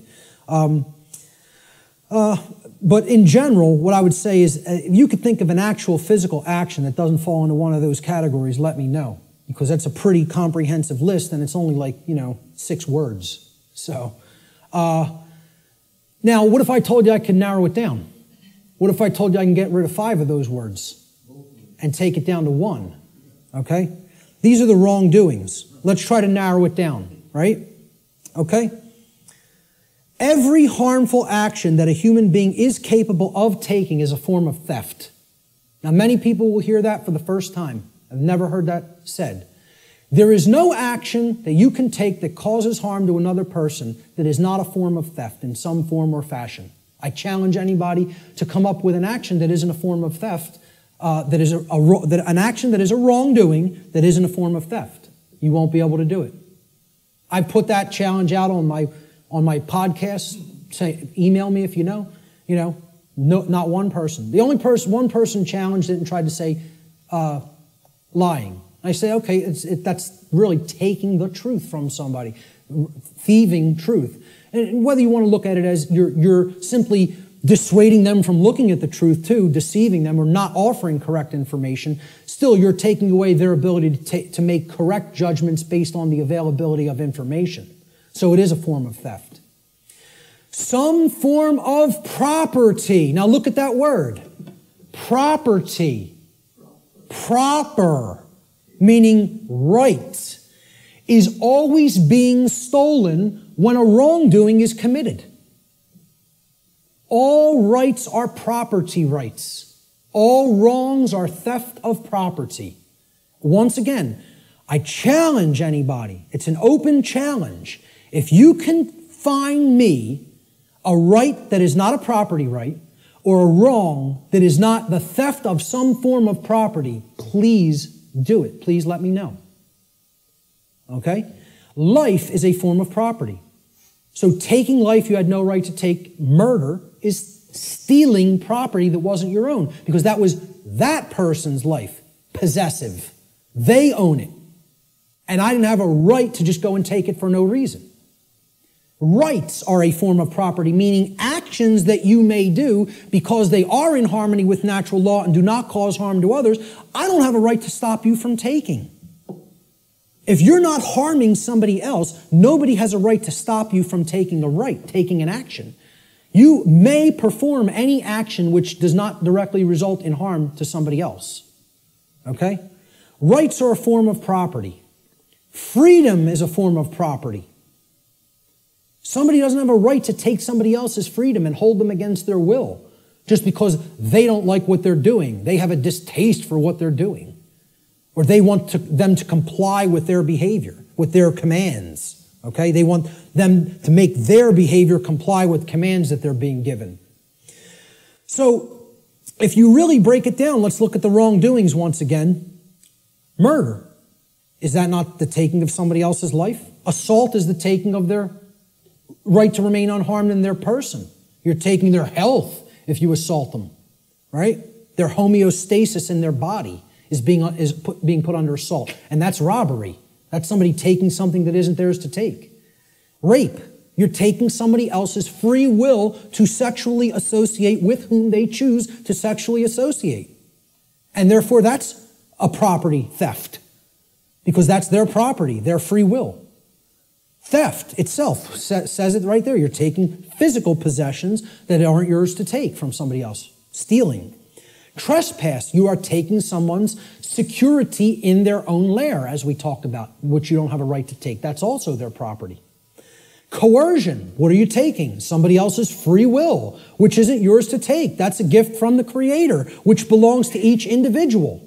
And if somebody's coercing somebody by telling them, you must do this because I said so, and if you don't do this, I will come and do some form of harm to you, that's not a right. That's a wrongdoing, coercion. And it's a form of theft. Exactly. Sure. You must buy this. Imagine this. Great. We're going to take 5 more minutes, and then we're going to take an hour and 15-minute break.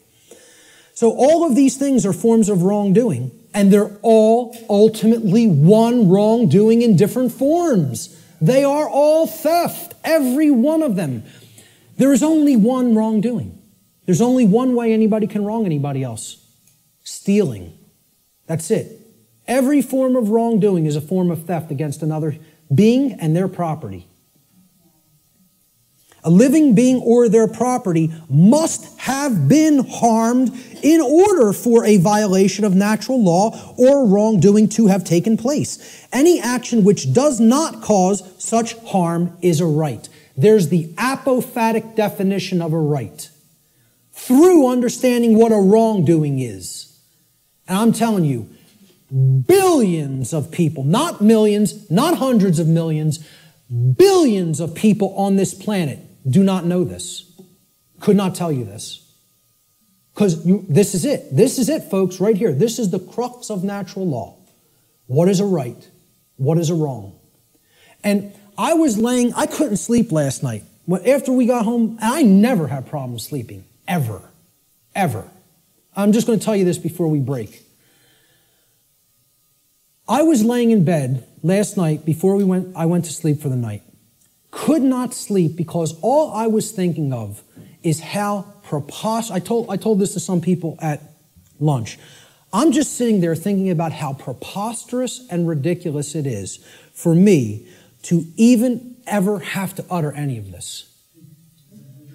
The fact that this is not 100% pure common sense knowledge on the earth is so abominably preposterous to me that all I was sitting there thinking is, how could I be going out and explaining this to people? This is what I must do? Me, though. It was almost like schizophrenic in a way. Because I was just thinking, I was waking up and then falling back to sleep and waking up thinking, where am I? Why am I here? And I'm the person who's coming out and doing this. And it's just so absurd and ridiculous to me. Some punk from South Philadelphia taking in the knowledge of the mystery traditions and teaching them to people. Me.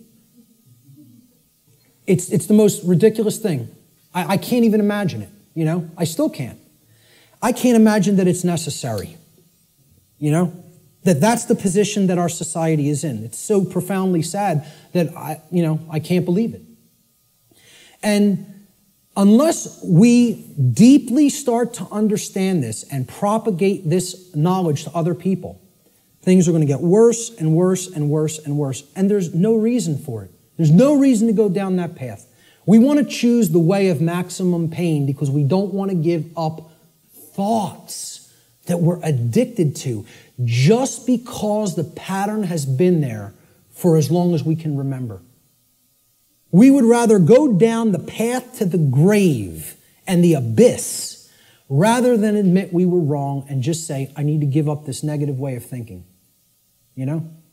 I'm going to leave it right there and just say the bottom line to what this section comes down to is if someone hasn't been harmed, no wrongdoing has been committed. No victim, no crime, in other words. Many people insist, there doesn't have to be a victim for there to be a crime committed. You know how many people are rotting away in a jail cell right now as we speak who have never harmed another living being? You know how many people? Tens of thousands. Okay? And no one has any right to hold them. Unless you've harmed somebody else, nobody has a right to stop you from continuing to take the action that you are taking. Okay? We're going to talk about some of those things in the last section. So let's take an hour and 15-minute break, and we'll be back here at about 5:20.